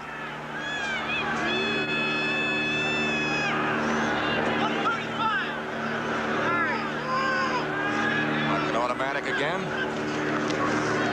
Fake the inside trap. Bradshaw sidearms and misses Lynn Swann. That time the Packers got pretty good pressure and knocked him down, and they kept Franco Harris in to even pick up and block. Pressure from number 63, Terry Jones, the nose man. He moves over and takes on Finney, gets away from Webster. Number 5 is John Kolb. They just keep coming. Terry stands there a long time, and here comes 63. Ball with special delivery. So it'll be 3rd down 7. Packers still in that 3-man front. 4 linebackers. Pittsburgh, which came in as the best 3rd down conversion team in the whole league, is just 1 out of 7. Bradshaw is going to have to take off, and does. He'll have that 1st down and slides at the 40. Mark Lee tackled him. Bradshaw might be hurt. Looked like he almost got the face guard, but there were no flags on it. Terry had to run with it. He didn't want to. Remember, he's had a bunged-up right hand. His shoulder was hurt. Watch how much time now he has to look over receivers, and there's nobody around. Now he decides, go ahead and run it. And here's a great athlete. 6'3", 210 or 12 pounds. He just landed on it on the artificial turf. It was not an illegal hit by any means. 1st down, Pittsburgh at the 40. Hand off to Harris. Franco cuts back inside like the Franco of old just a bit and gets about 7 yards. Johnny Gray made the tackle. Okay, watch the offensive left side of the line now. Stokes and Goforth. Oh, pardon me, on the Steelers, I mean. That's Finney pulling around. John Kolb takes Ezra Johnson to the outside and buries him.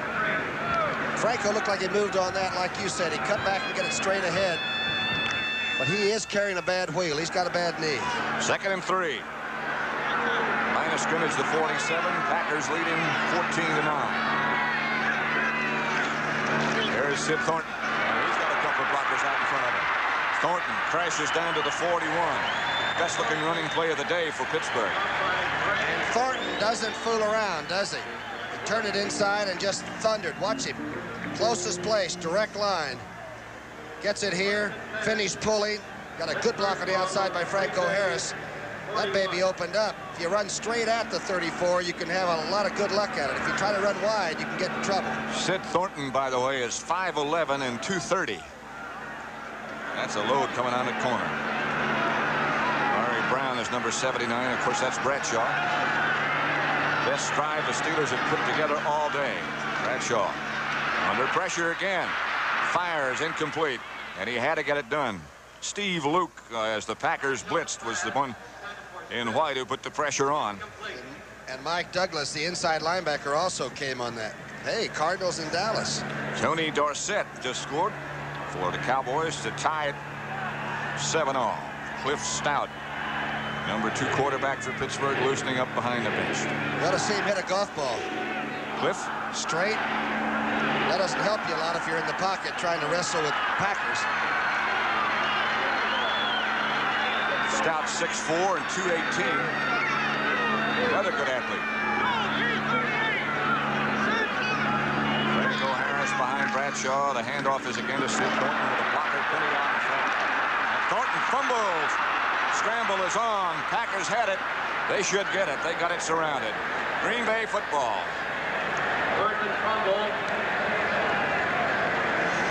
Thornton had a Pittsburgh first down. It's only the 12th fumble the Steelers have had this year. Sometimes when things go flat, it's hard to get it pumped up again. You know what I mean? That's a good way to describe Pittsburgh today, is just a little flat. Pittsburgh got it. I can't believe it. Three Packers had the first shot at it, maybe five. But that shows you how the offensive line comes down and hustles. Look at Brown down there, the big tackle. He's still fighting for the ball. Grossman comes out with it and slams it down to the artificial turf. I don't know how the Packers missed coming up with this one. There's the fumble by Thornton. Trying to think somebody came from the offside. We'll try to get his name, rank, and serial number. Now look at this scramble for the ball. And on artificial surface, you talk about something being a live pellet. Now it goes the other way. Look at Grossman, 84, leading the way in there. How did he come up with it? It looks like a scrum half. And off to Thornton as they come right back to him. Big Sid is knocked out of bounds and taken out of bounds. The penalty marker goes down. Estes Hood. Kurt Allerman was over. Once you get on the white carpet, that restraining line on the out of bounds, it's going to be called an unsportsmanlike. We saw the Chicago quarterback get one of those last week, remember? Vince Evans. One of the rare calls you'll ever see. That's where a lot of us in my day, I think I learned it for the old Pittsburgh Steelers. That's where we did a lot of our good tackling, was out of bounds. Never did hear the whistle. Personal foul, unnecessary roughness on a defense number 60. That's a first down. They call the linebacker, right? Allerman. Here's Thornton now. There's Estes Hood. And now Allerman does finish it off out of bounds. Almost into the lower seats. Rocky Blyer. Lined up as the flanker on the right and now shifts back into the backfield. Number 20. First down at the 11. Bradshaw going for the bundle immediately. Has Franco Harris inside the 10 to about the 8. Knocked out by Mike McCoy.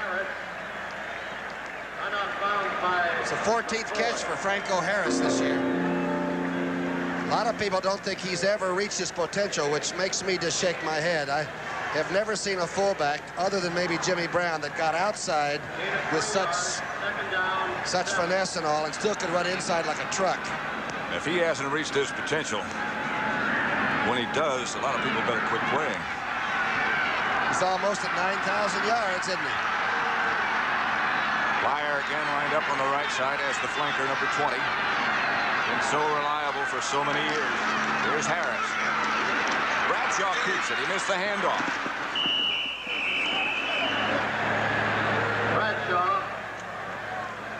Run out of bounds by Allerman. You said it. Watch the handoff. Now, Franco looks back like, I don't even have the ball. Watch him. And all of a sudden, Franco says, wait a minute, you didn't give it to me. So he goes back and fills behind him and allows the quarterback to safely escape. Packers, there's Chuck Noll. Packers have lost 5 players to injury. 5 who will not be back. Nixon, Atkins, Johnson, Turner, Idlett. For the Steelers, Dwight White is out with a knee and he won't return. 2 out of 8, the Pittsburgh Steelers are on 3rd down. The second one was that scramble by Bradshaw. There he is straight back. Throws outside.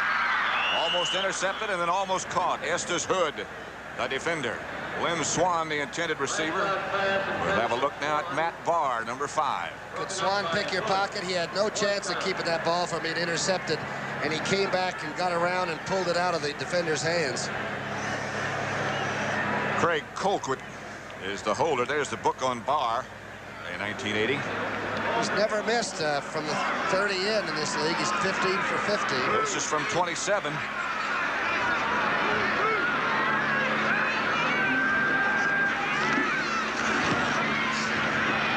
Barr hits from 27 yards out. That makes it Green Bay 14, Pittsburgh 12. Matt Barr of the kicking plan of Bars.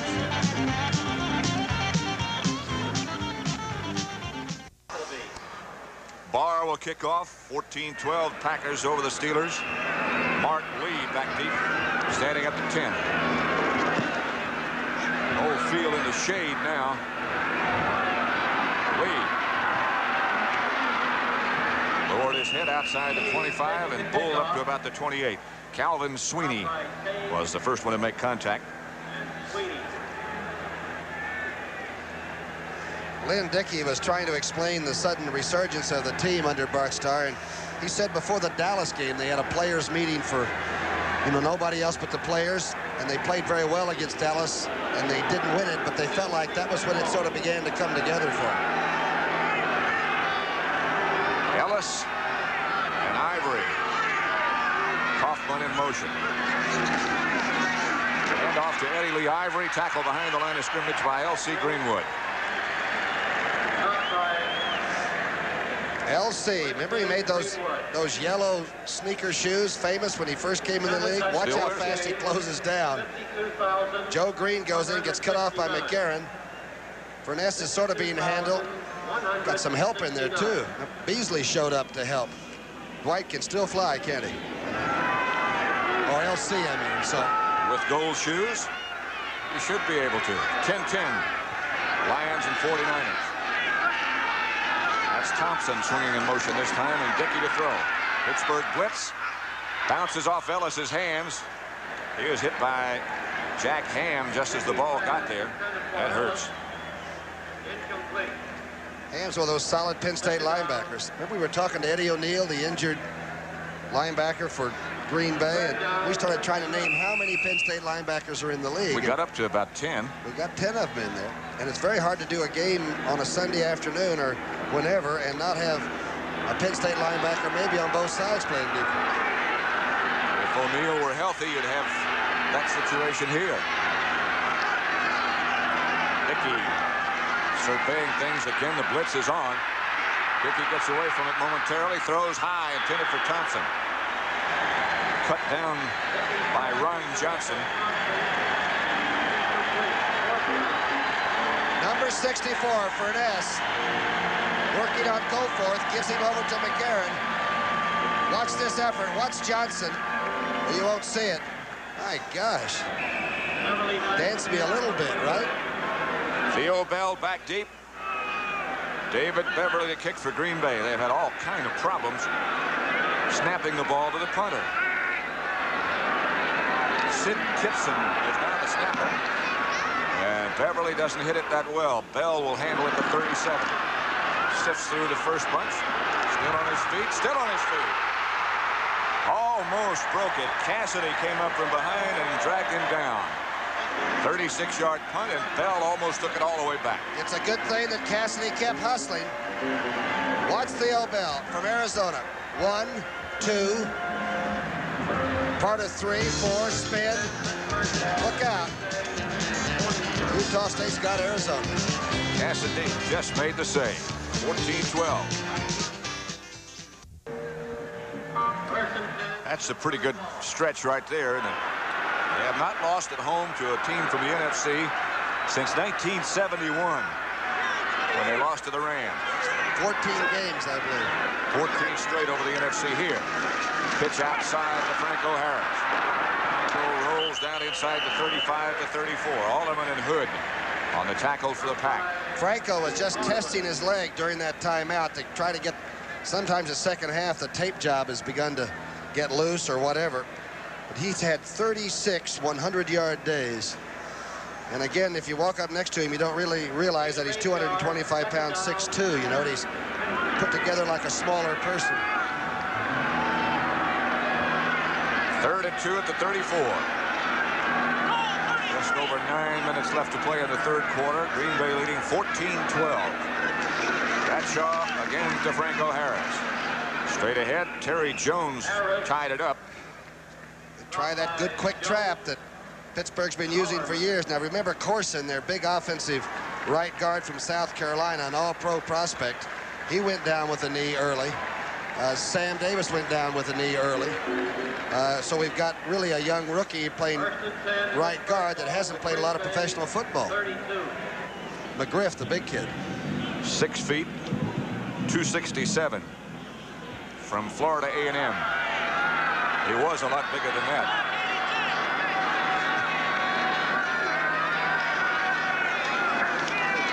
Bradshaw will throw. He's looking at Smith. Now he changes his mind. It's complete.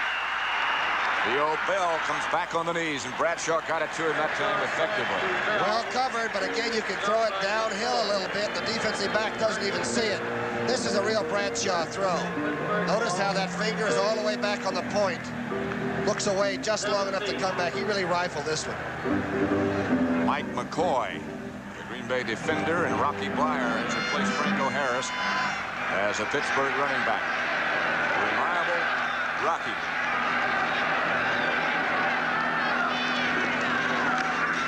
This is Thornton. Sit down to about the 11.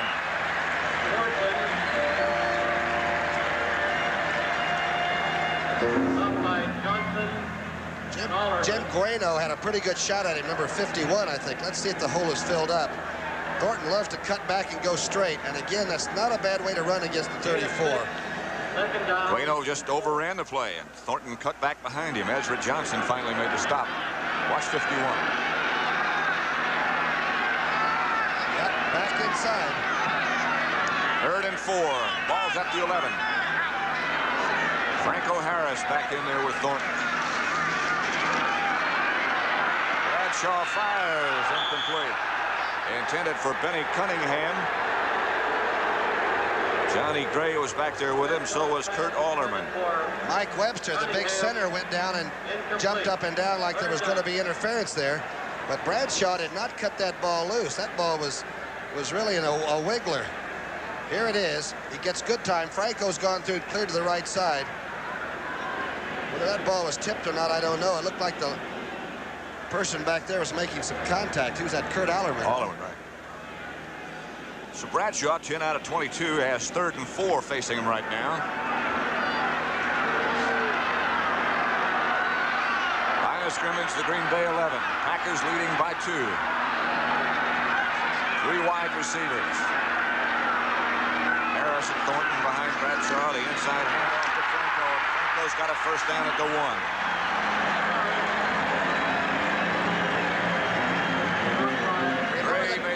Remember the great run in Super Bowl 13, I think it was, after a problem between Dallas and Pittsburgh. They came back with a quick trap, and number 32 just broke it right up the middle against the Cowboys and really broke their heart that day. But you get him near that end zone, he's one of the great runners that inside the 5, he goes for the 6. Key block here by Ted Peterson, number 66, coming across the middle. That's what Franco needs to be the 3rd player in the history of this league to go for 9,000 yards. 1st and goal from the 2. Pittsburgh trying to take the lead. The outside trap is stacked up at the line of scrimmage. You saw Grossman come in from the outside. They used to use John Kolb there. And they would even put Mullen in there one time, didn't they? The big tackle or guard in there. Ezra Johnson is the man who stacked it up. Blyer back in. Thornton comes out. Is it an amazing stat to you that all of these Steeler people are Steeler people, that they have no outside acquisitions and all? They either pick up a man that's theirs from the start or they draft him, and that's it. Speaks well for the Rooneys. Speaks well for Chuck Noll and his staff and the way they've drafted. Grossman again is lined up on the flank behind Cunningham this time. As Rocky Blyer, he didn't get in. Johnny Gray again to come up and make the tackle from his safety spot. Looking down the line. Packer defense has only given up 7 touchdowns rushing, and they filled a hole. Somebody came up from the secondary. Johnny Gray, huh? Man, that's a good plug job. Good play by Johnny Gray. 3rd and goal from the 1.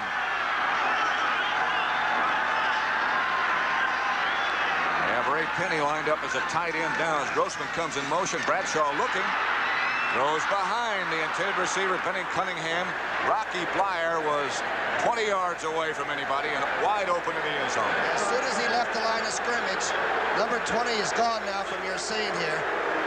Franco sets up to pick it up. I believe Bradshaw got turned away because he got the big pressure by Terry Jones quickly from that side. Again, Johnny Gray back there on the coverage against Cunningham. They're going for the field goal. Barr with Colquitt holding. He's missed 3 extra points. That's about what this is. It's even shorter than an extra point. From the 8. Pittsburgh takes the lead, 15-14 over Green Bay, but a good stand by the Packers. We have 4:43 left in the third quarter, and it's Pittsburgh 15, Green Bay 14.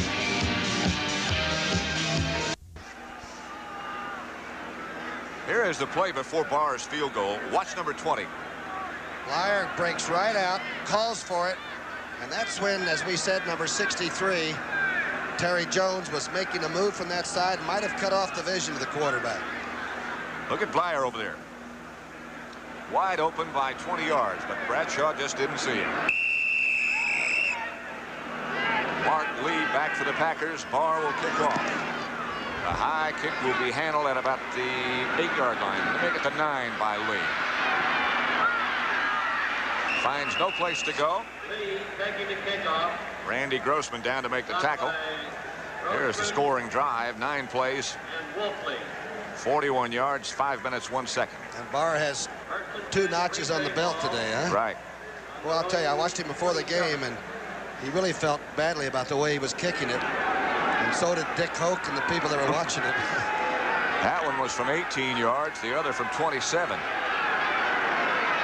that has given Pittsburgh the lead, 15-14 over Green Bay. Packers have the football. Their own 27. Dickey looks, and Dickey goes down in the grasp of Joe Green.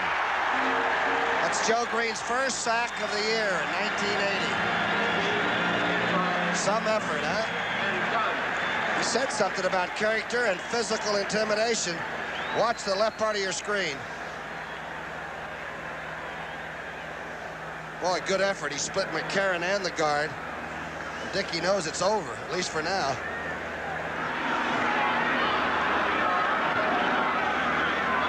Buffalo in the third quarter leading Atlanta now 17-14. Both teams trying to stay in first place, at least tied. Dickey gives quickly to Eddie Lee Ivory, who gets out to about the 25, back almost to the original line of scrimmage, before he's tripped up by L.C. Greenwood. Stopped by Greenwood. Set the all-time NCAA rushing record, didn't he, at Georgia Tech against the Air Force? For a single game. How much was that, I suppose? Well over 200 yards. I've forgotten exactly how much it was. I think it was close to 300. I think it was. My entire career. Look at this score, huh? That is a correction from what we told you a minute ago. Atlanta ahead of Buffalo, 17-14.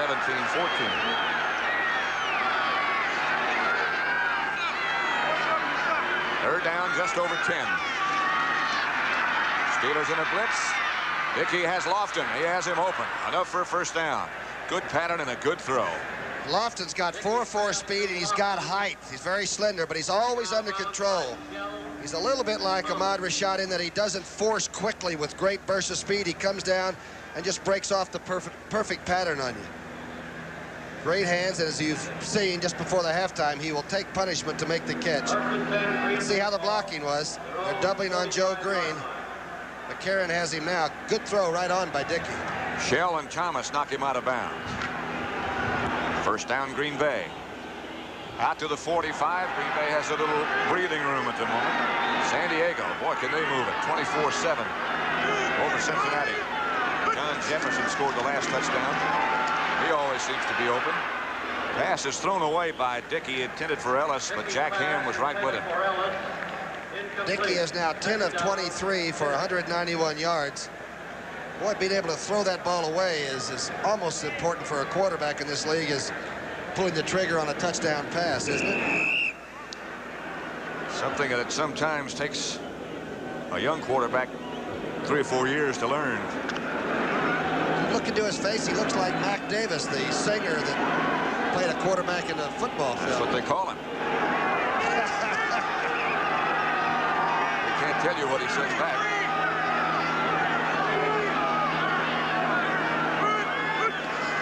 Lofton swings upfield. Pass to Ivory is complete. Laurent Taves takes him down. Dickey's pass to Ivory. Stopped by Taves. Beasley. Ivory can catch the ball. He had 11 catches in one game this year. It was against Tampa Bay. But he's got good sense, has good balance. It's a pretty good call. I think he gets a big rush, too. Slipped both backs out of the backfield. Wow, and Gary Dunn comes right over the top. Make it 3rd and 2 for Dickey and the Packers. 4 out of 10 on 3rd down. They give to Ivory. And Eddie Lee Ivory has a first down in Pittsburgh territory. Mike Wagner made the tackle, but he's all the way to the 40-yard line. Beasley and Wagner. Let's watch the play. It's a strong side running play. They pull everybody. Look at Ellis go in and fill on Dirt Winston to make a good block on the middle linebacker. I tell you, for a rookie fullback, Ellis does a good job. He blocks. From Missouri.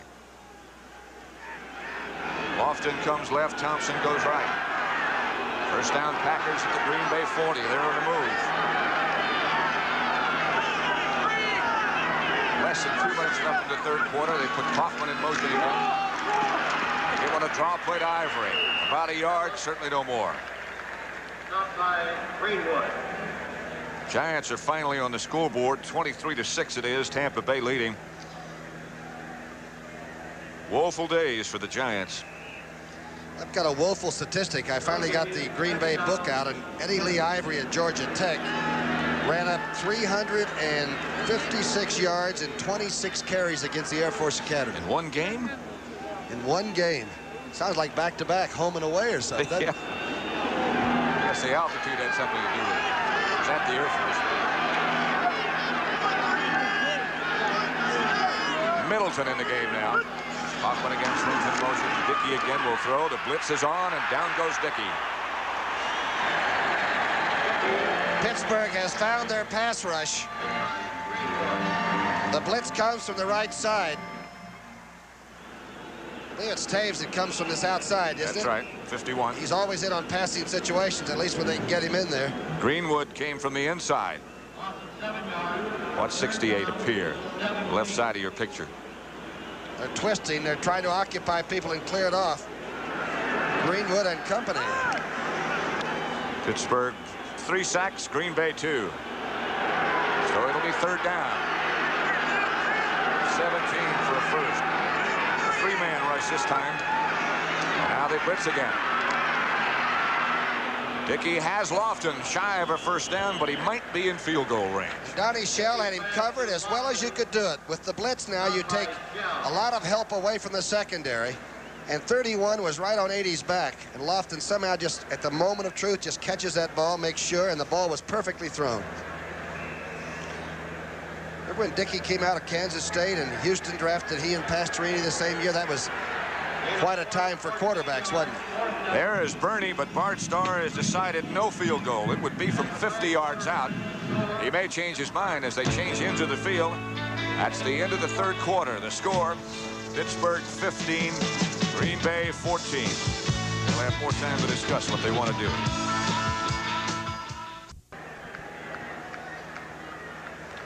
The conference is over, and Green Bay has still decided that this might be a little far for Bernie. It would be 50 yards. So Lynn Dickey is back, and they'll go with an offensive play. They need 2, 4th down. Think they'll dump it to a back on a pass play? Not a bad idea. Lynn Dickey has Lofton and Thompson both lined up to the right. Now he starts Thompson in motion left. Gonna throw it. Does throw it for Ellis. No good. Steelers all over him. Taves. And Dennis Winston. Good defense. They came in from both sides. Let's see how close this man in motion has gone by. See Donnie Shell going with him. LC gets pinched, but gets some penetration. It's just darn good hustle on defense. And so the Steelers will take over.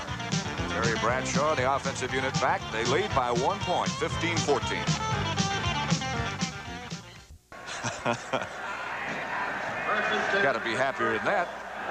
No, he's just had something to eat. Bradshaw batted down, intended for Smith, as he looked quickly to the outside and then tried to throw it there. A year ago, the Steelers, with Bradshaw at the controls, were the #1 scoring team in the 4th period. And the last 2 weeks, they've been outscored 33-0 in the 4th quarter. Speaking of scores, Atlanta 20-14, a 50-yard field goal by Mazzetti. Chiefs 24-21 over Baltimore. San Diego moving over Cincinnati 31-7. A very confused play. Fumble. Ball just fell out of Bradshaw's hands. He was as shocked as anybody else that he had to run. Flags down everywhere. Franco Harris went in motion up toward the line of scrimmage. Looked like everybody had set. He's allowed to do that as long as he's going parallel or away from the thing at the snap, but it did look like there was something sort of scrunched up about it, huh? Let's watch it again. Oh, the 2 guys in motion. That's Canadian. That is not legal. That's Canadian football at its best.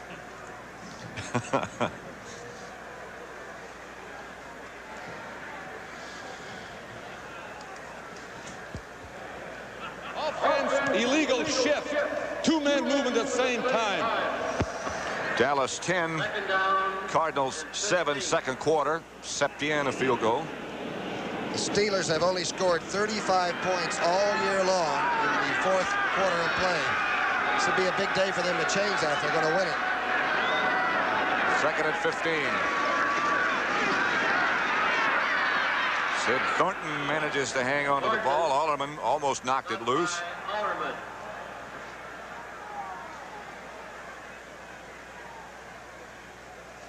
Cincinnati beat the Steelers twice. And Green Bay beat Cincinnati. Strange things. It's what Burt Bell was always looking for, right? When we played, we just couldn't provide it, but he was always looking for it. Just didn't play as often. Thank God for that. 3rd and 15. Just over 14 minutes left to play. Steelers up by 1. Packers in a 4-man front now. Rushes on Bradshaw. He steps up and fires. Bell to the 33-yard line of Green Bay. Strike from Bradshaw. But what a strike. The great thing was that he hit Theo Bell right in stride. Theo had to do nothing except make the run, stay together, and the ball will come right into his arm. A great step up by Bradshaw. He took a little off of it, made sure, and Bell didn't even have to break stride. That really breaks the hearts of the defenders. Estes Hood finally makes the stop, and it wasn't easy. That sure does break your heart. Remember, it was 3rd and 15. It looked like the Packers would be in good shape, and the Steelers snapped right back at them. This is Sid Thornton.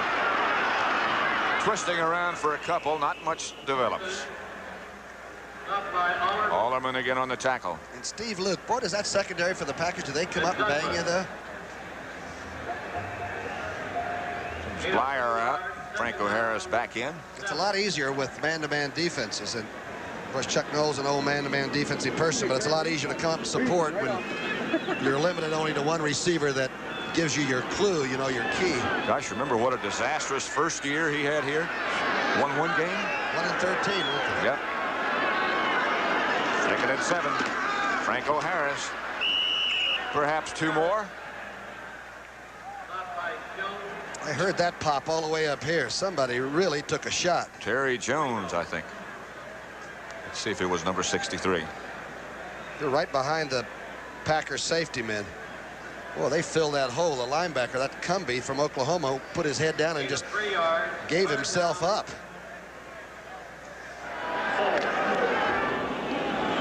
Bart Starr's Packer team trails by 1, 15-14. That safety, that snap over the punter's head looms bigger and bigger, doesn't it? Got to get the corners covered now if he throws the ball. Third down. Not going to throw. He's got Harris. And Harris is tripped up shy of a first down. Now, see what happens to Mr. Barr. Cumbie's down. Young, or is that Douglas down? That's Cumbie. I believe it's Cumbie. It looked like, well, the young man from Oklahoma. He missed a lot of preseason time with slight injuries, but he can fly with that thing out of the 34. Douglas. I'm sorry. Douglas okay. made the tackle. There's Cumbie coming up on McGriff. McGriff just hit him a good legal shot. Cumbie still gets into it. Franco looked like he might have been shaken up too, and then Douglas does finish him off. We'll return to Three Rivers Stadium after this word from your local station. 4th down and 1. There's the book on Matt Barr, but he's not in the game. They're going to go for the first down. 4th and between 1 and 2.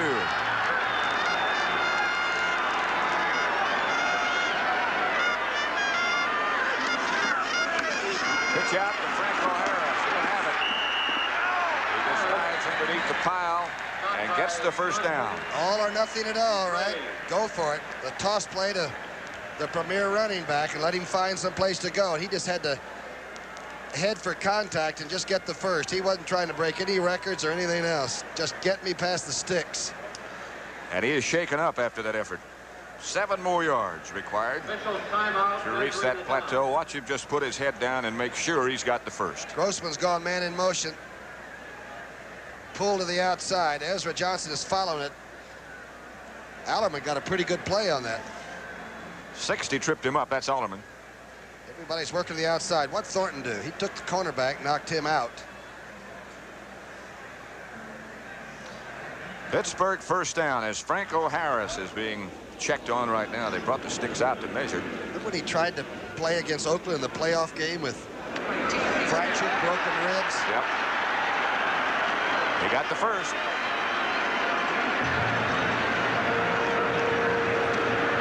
Curtis Dickey has just scored a touchdown for Baltimore to put them back ahead of Kansas City. 28-24. Franco comes off. Cardinals have tied Dallas at 10-10. Neil O'Donoghue, a 42-yard field goal to make them even. Ball at the 23. 10:45 left to play. Blyer's taking Harris's place.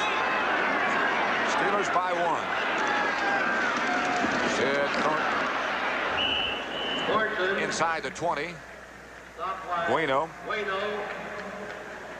Looks like Pittsburgh's beginning to lean on him right now. Green Bay has had so many injuries in this one game that a lot of, I'm not saying this in a disparaging way, but a lot of second-line people are now in there, and they're probably not really familiar with the day-to-day defense, and he's going to maybe run it a little bit and try to use the clock too. Packers have now lost 6 players. Smith split out to the left, Swan to the right. 2nd down, 7. Hand off to Thornton straight ahead. A little shoving match developing now with McGriff and Ezra Johnson. McGriff is one of the great stories, though. The last person taken in the draft, number 333, rolled around in Canada for a few weeks. They couldn't use him because the American quota was used up. They said, we got a guy up here that can play somewhere. With Corson and a lot of people going down, looks like a pretty good choice. He's played well today. He is a load, though, isn't he? He's big. He used to weigh, I think, 287. They've trimmed him down to 261 now.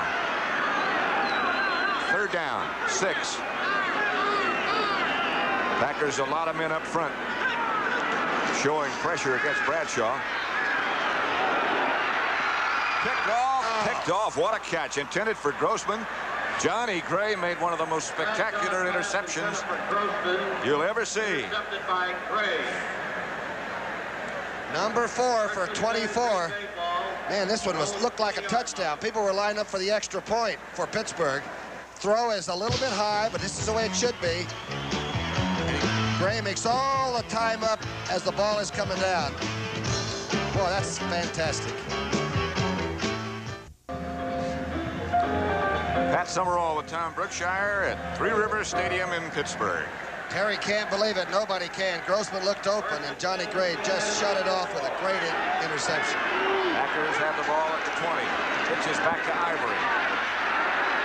Broken down quickly by Robin Cole. Ivory. Stopped by And on the Green Bay side of the line of scrimmage, Greenwood. a lot of people think that... Pat Summerall with Tom Brookshire at Three Rivers Stadium in Pittsburgh.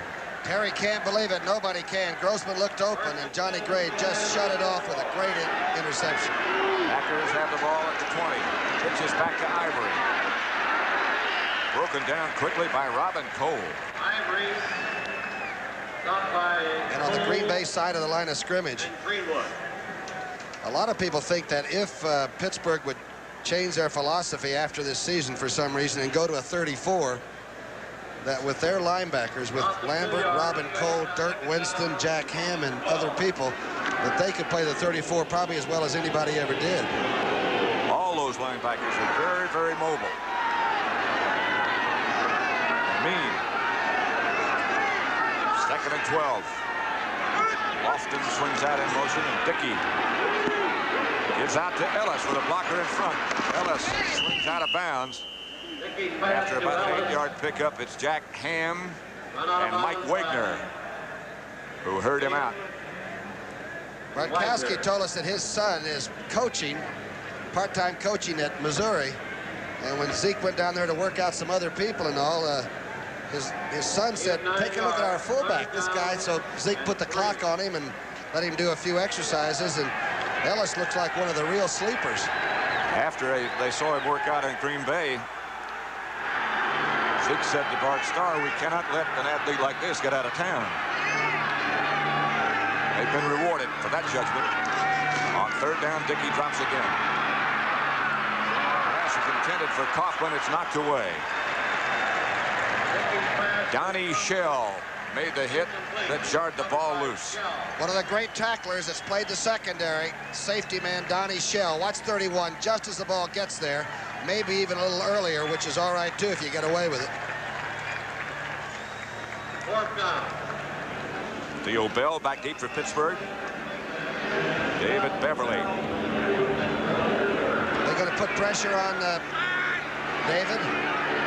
I'm sure he's already feeling pressure. Good snap this time. Beverly, a high kick. Bell will not fair catch. Now he decides that's a good idea, and I agree with him. Wise choice. So the Steelers take over. At their own 46, still leading by 1 point with 8:05 left to play.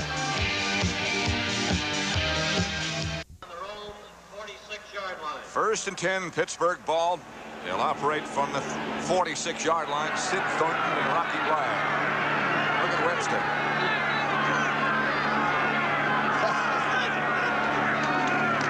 Handoff is to Thornton, who's hit just as soon as he gets it. Under 8 minutes left now. A good drive by Pittsburgh in points, and they would put it away. Webster goes through. They're trying to trap young Terry Jones, who didn't take it at all. He was so quick, he beat John Culp's block from the outside. Boy, he's done a job filling in for Charles Johnson at nose. He really has.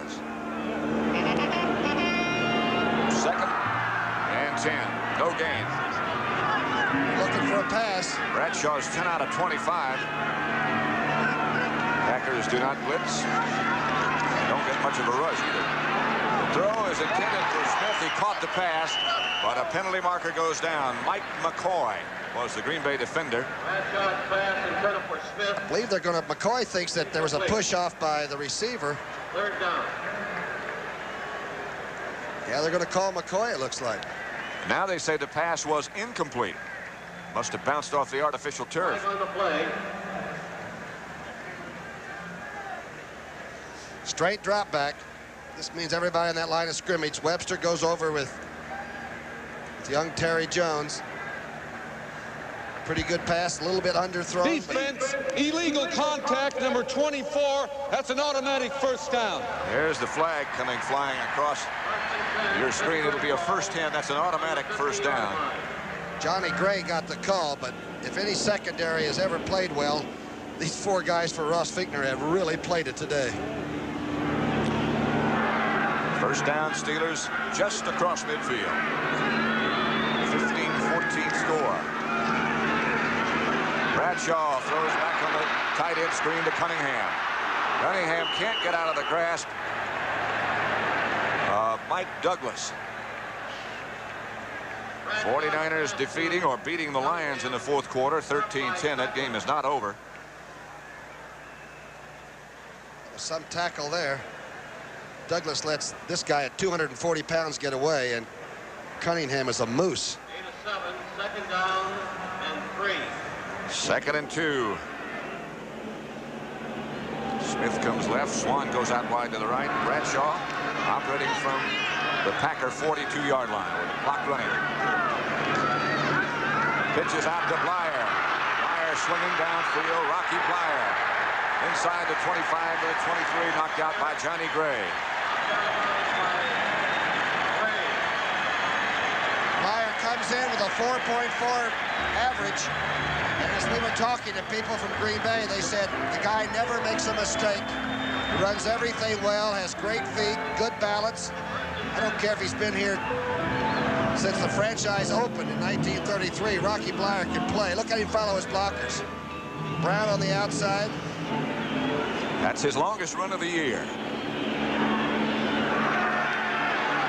Nice guy to have around. A tight situation. Oh, boy. Another first down for Pittsburgh as they're starting to roll a little bit now. That Green Bay defense has been out there a long time. This will be Blyer again. Rocky is pulled down this time after a pickup of about 5 by Johnny Gray. Secondary arises again for Green Bay. That was a heck of a play. They've had to make a lot of tackles. 6 yards for Blyer, make it 2nd and 4. Here it is. See young Terry Jones trying to get out there. Here's McGriff working on Douglas. Gets a good block. Look at these safety men come into it. McCoy, the cornerback, too. Was a good block by McGriff, wasn't it? Stayed on his feet, too. At the 16.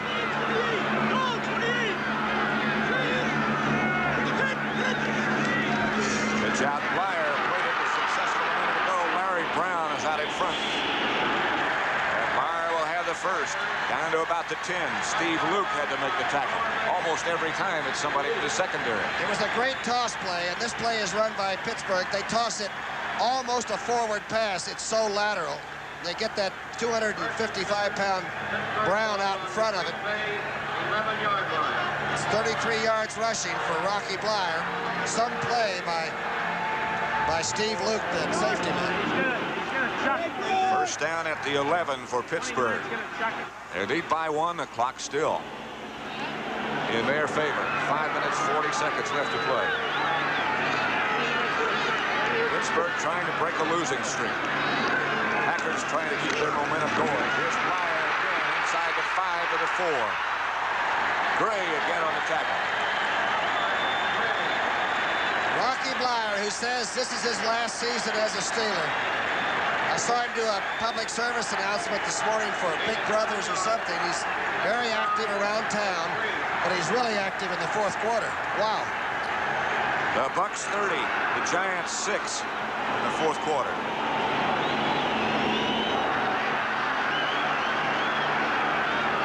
Second and 3.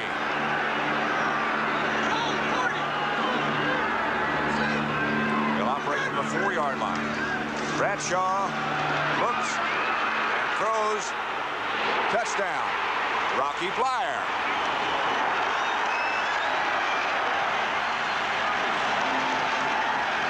His longest run of the year and his first touchdown catch of the year. And not a bad time to get it.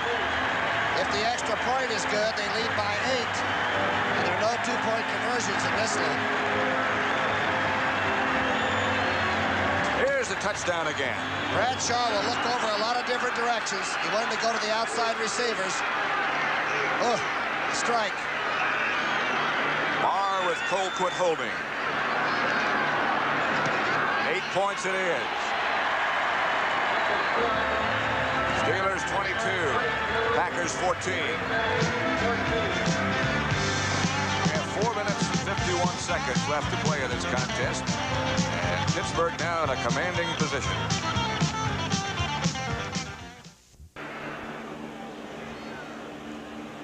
Lee is the deep man. Barr's kick chases him back to the goal line. Now he comes out with it. Lee, with no place to go, is hit by Grossman. And then the rest of the special teams really swarmed. Calvin Sweeney was there. So was J.T. Thomas, Grossman. Did you hear the crowd here at Three Rivers roar on the kickoff? These old fans have been around here watching football so long, they know when it's important to get that kick all the way to the goal line. They know football pretty well. That's the reason they boo once in a while. They're used to winners lately. Len Dickey a little bit late getting into the huddle. It's 1st and 10 Green Bay. Their own 16-yard line. 4:40 left on the scoreboard clock. They're down by 8 points.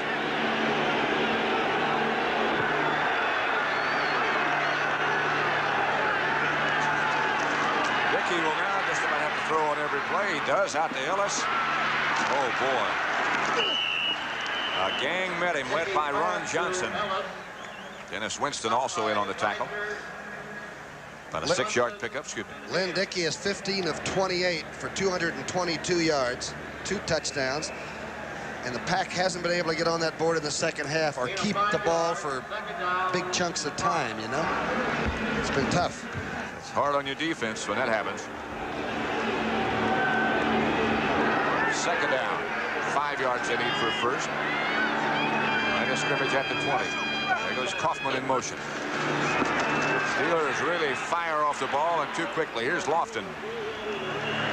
Made the reception, but Pittsburgh was offside. Late flag, but it looked like Joe Green and a couple of people just humped it up and went on count 1 or .89. Well, they get after you like that. Look at Dickey. He can feel it.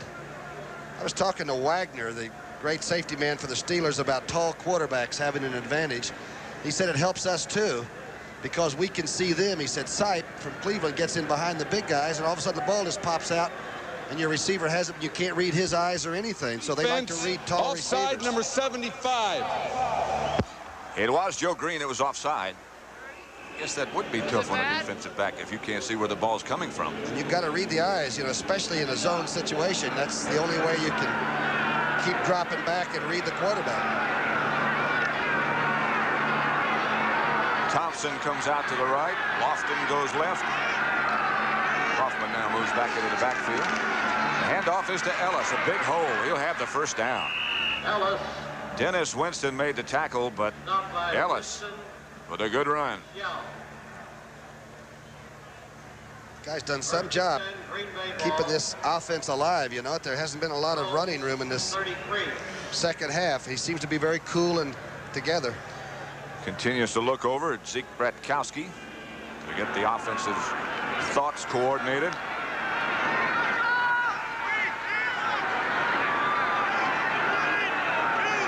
Pittsburgh showing a blitz.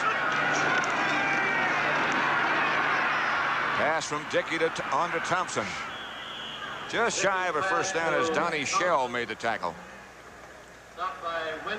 If you cut off Lofton, Andre Thompson will catch 8 balls against you. That's whatever that the defense decides to give him that day, they go to the other one. And as we've said before, the outside receivers on both teams in this game will catch it in traffic. Second and about 2. Line of scrimmage to 41. 22-14 to score. Pittsburgh leads Green Bay.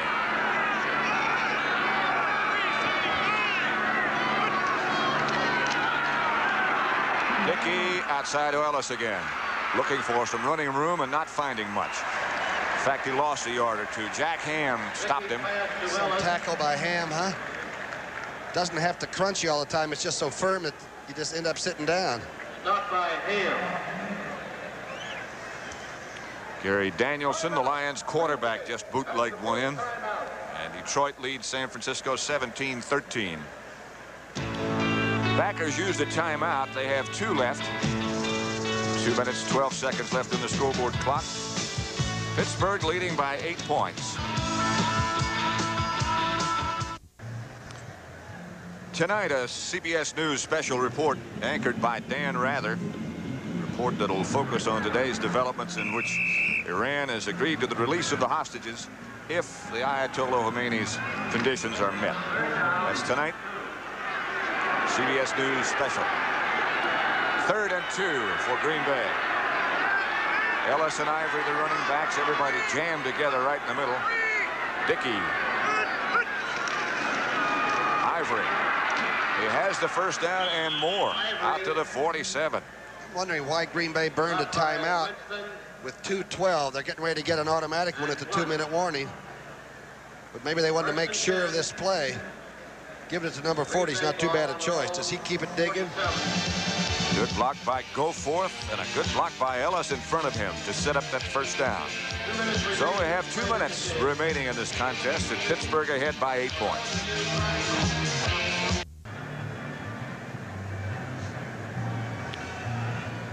Two minutes left to play. Pat Summerall with Tom Brookshire. Three Rivers Stadium, Pittsburgh. The Steelers 22, Green Bay 14.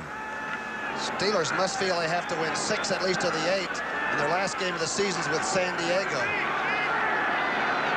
They are 4-4. First and 10.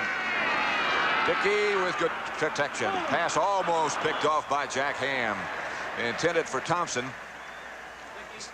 He's got work gloves on. No wonder he couldn't catch it. What kind of gloves is he working with then? That Atlanta team has suddenly become very difficult to defeat, haven't they? We'll find out next week in St. Louis, huh? St. Louis and Dallas were tied 10-10 the last time we saw. There goes his golf glove. He just took both gloves off. Maybe he thinks if he hadn't had those gloves on, he would have picked that off. He gave him to Stan Javy, the official. That'll be the last time you'll see those.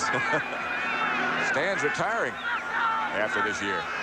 He's done a great job. He's a great official.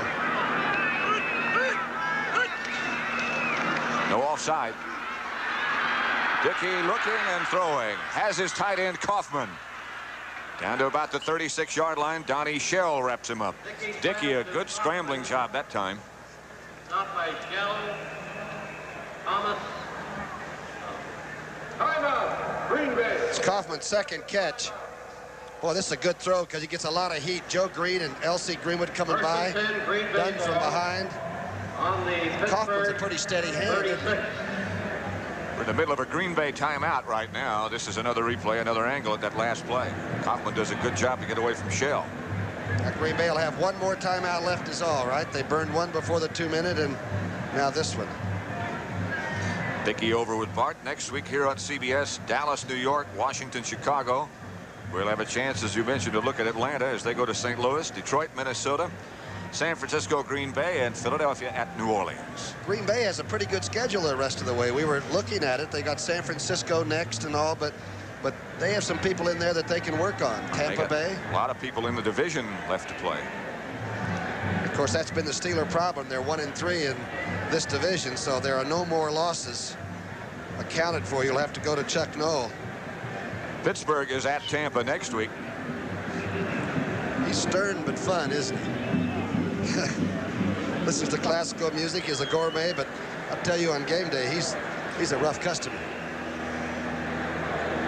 Former guard, linebacker with the Cleveland Browns. Very steady job. Amazing that none of the members of his first coaching staff are still here. So he's not only rebuilt the team, he's rebuilt his coaching staff. Kaufman swings in motion to the right. And Dickey will throw again if he has time. Tries to go over the top. Intended for Eddie Lee Ivory. Ham was right out there in the middle of things, and Dickey was under severe pressure. Slip screen, and again, the veteran defense that you're facing, they've seen it so many different times, and Ham has the gloves off, so they were in pretty good shape for that one.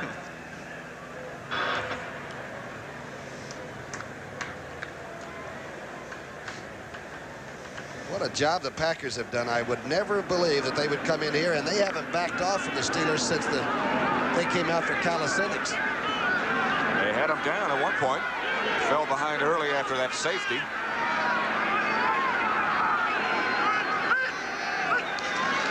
No flag. Kaufman again has another Green Bay first down. Fights inside the 20. Wagner made the tackle. But they'll move the sticks again. They probably won't waste one now. We'll have to quickly show you this one. Again, Dickey is in there, and the Steelers are coming like mad. He had somebody draped around him when he threw that one. Another great catch, and watch the effort on the end of this. Quick lineup with just over a minute left to play. Dickey back. Caught by Ivory, who ducks down inside the 14. Got to take it now. No matter what happens, you got to take it now. They did. The last timeout. That's the last timeout. Ivory's limping a little bit. He had the total knee job, missed all of last year. He has played some game himself. Bob Stinner, the producer today. Sandy Grossman, the director. The executive producer, Charles Milton III. Is that Randy Grossman or Sandy Grossman? That's Sandy. Okay. Joni Vetrano. She's the voice in our headset. One of them.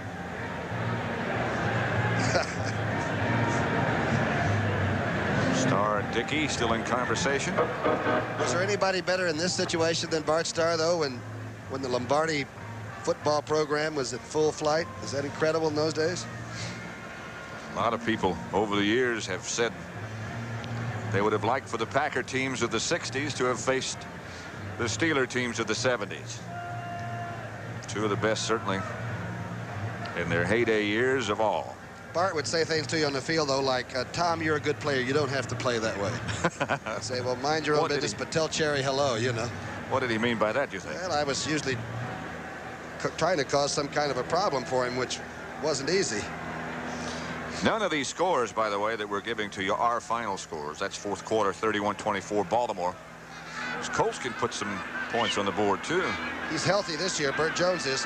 Ivory's been held to 32 yards on 12 carries. The Steelers have been really socking. 2nd and 6. Clock stop with 51 seconds left to play. Green Bay with no more timeouts. And Dickey back to throw. Looking for Thompson in the end zone corner. Nothing doing. Lofton ran a corner to the other side, and Blunt had him. You're probably going to get a double. They've got to decide. They've got to double both outside receivers and then try to control Kaufman from the inside with an under back or two. And don't forget about Mr. Ellis, who has made 2 spectacular touchdown catches today. Ivory still in there, too. Atlanta rolling now. 30-14 over Buffalo. Atlanta trying to stay in a first-place tie with Los Angeles in the NFC West.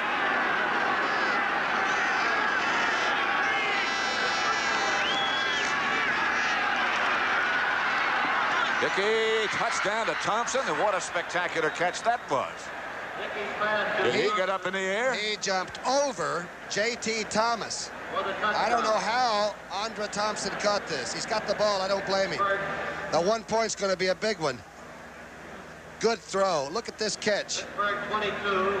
People in Green Bay, that is your receiver. You've got several of them, but that was outstanding. That makes it 22-20. Bernie, Beverly holding. Get ready for your onside kick coming up very shortly. Extra point is blocked. L.C. Greenwood.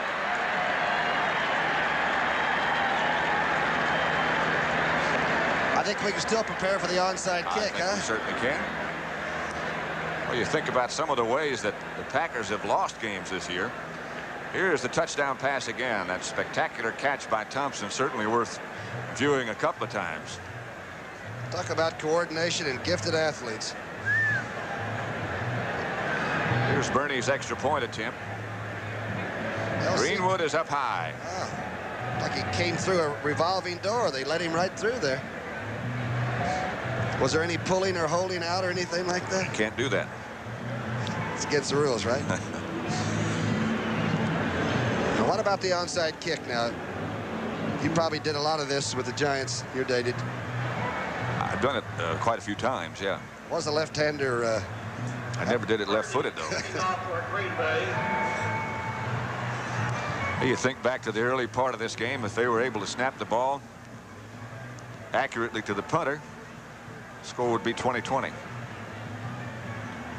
And, of course, they had another bad snap, which Pittsburgh turned into a touchdown shortly after that. I'm so impressed with the Packers as a team, though, the way they feel about the game of football and themselves. It's very satisfying, I'm sure. Here comes the bouncer. Pittsburgh stays on it. Dwayne Woodruff did exactly the same thing, got his body in front of the ball, made sure he had it, and covered it up. This is the way left-footers do it. It has to go 10 yards. It did. You put all your good infielders up there. George Brett, Bo, I saw all of them up front there to make sure they could catch it.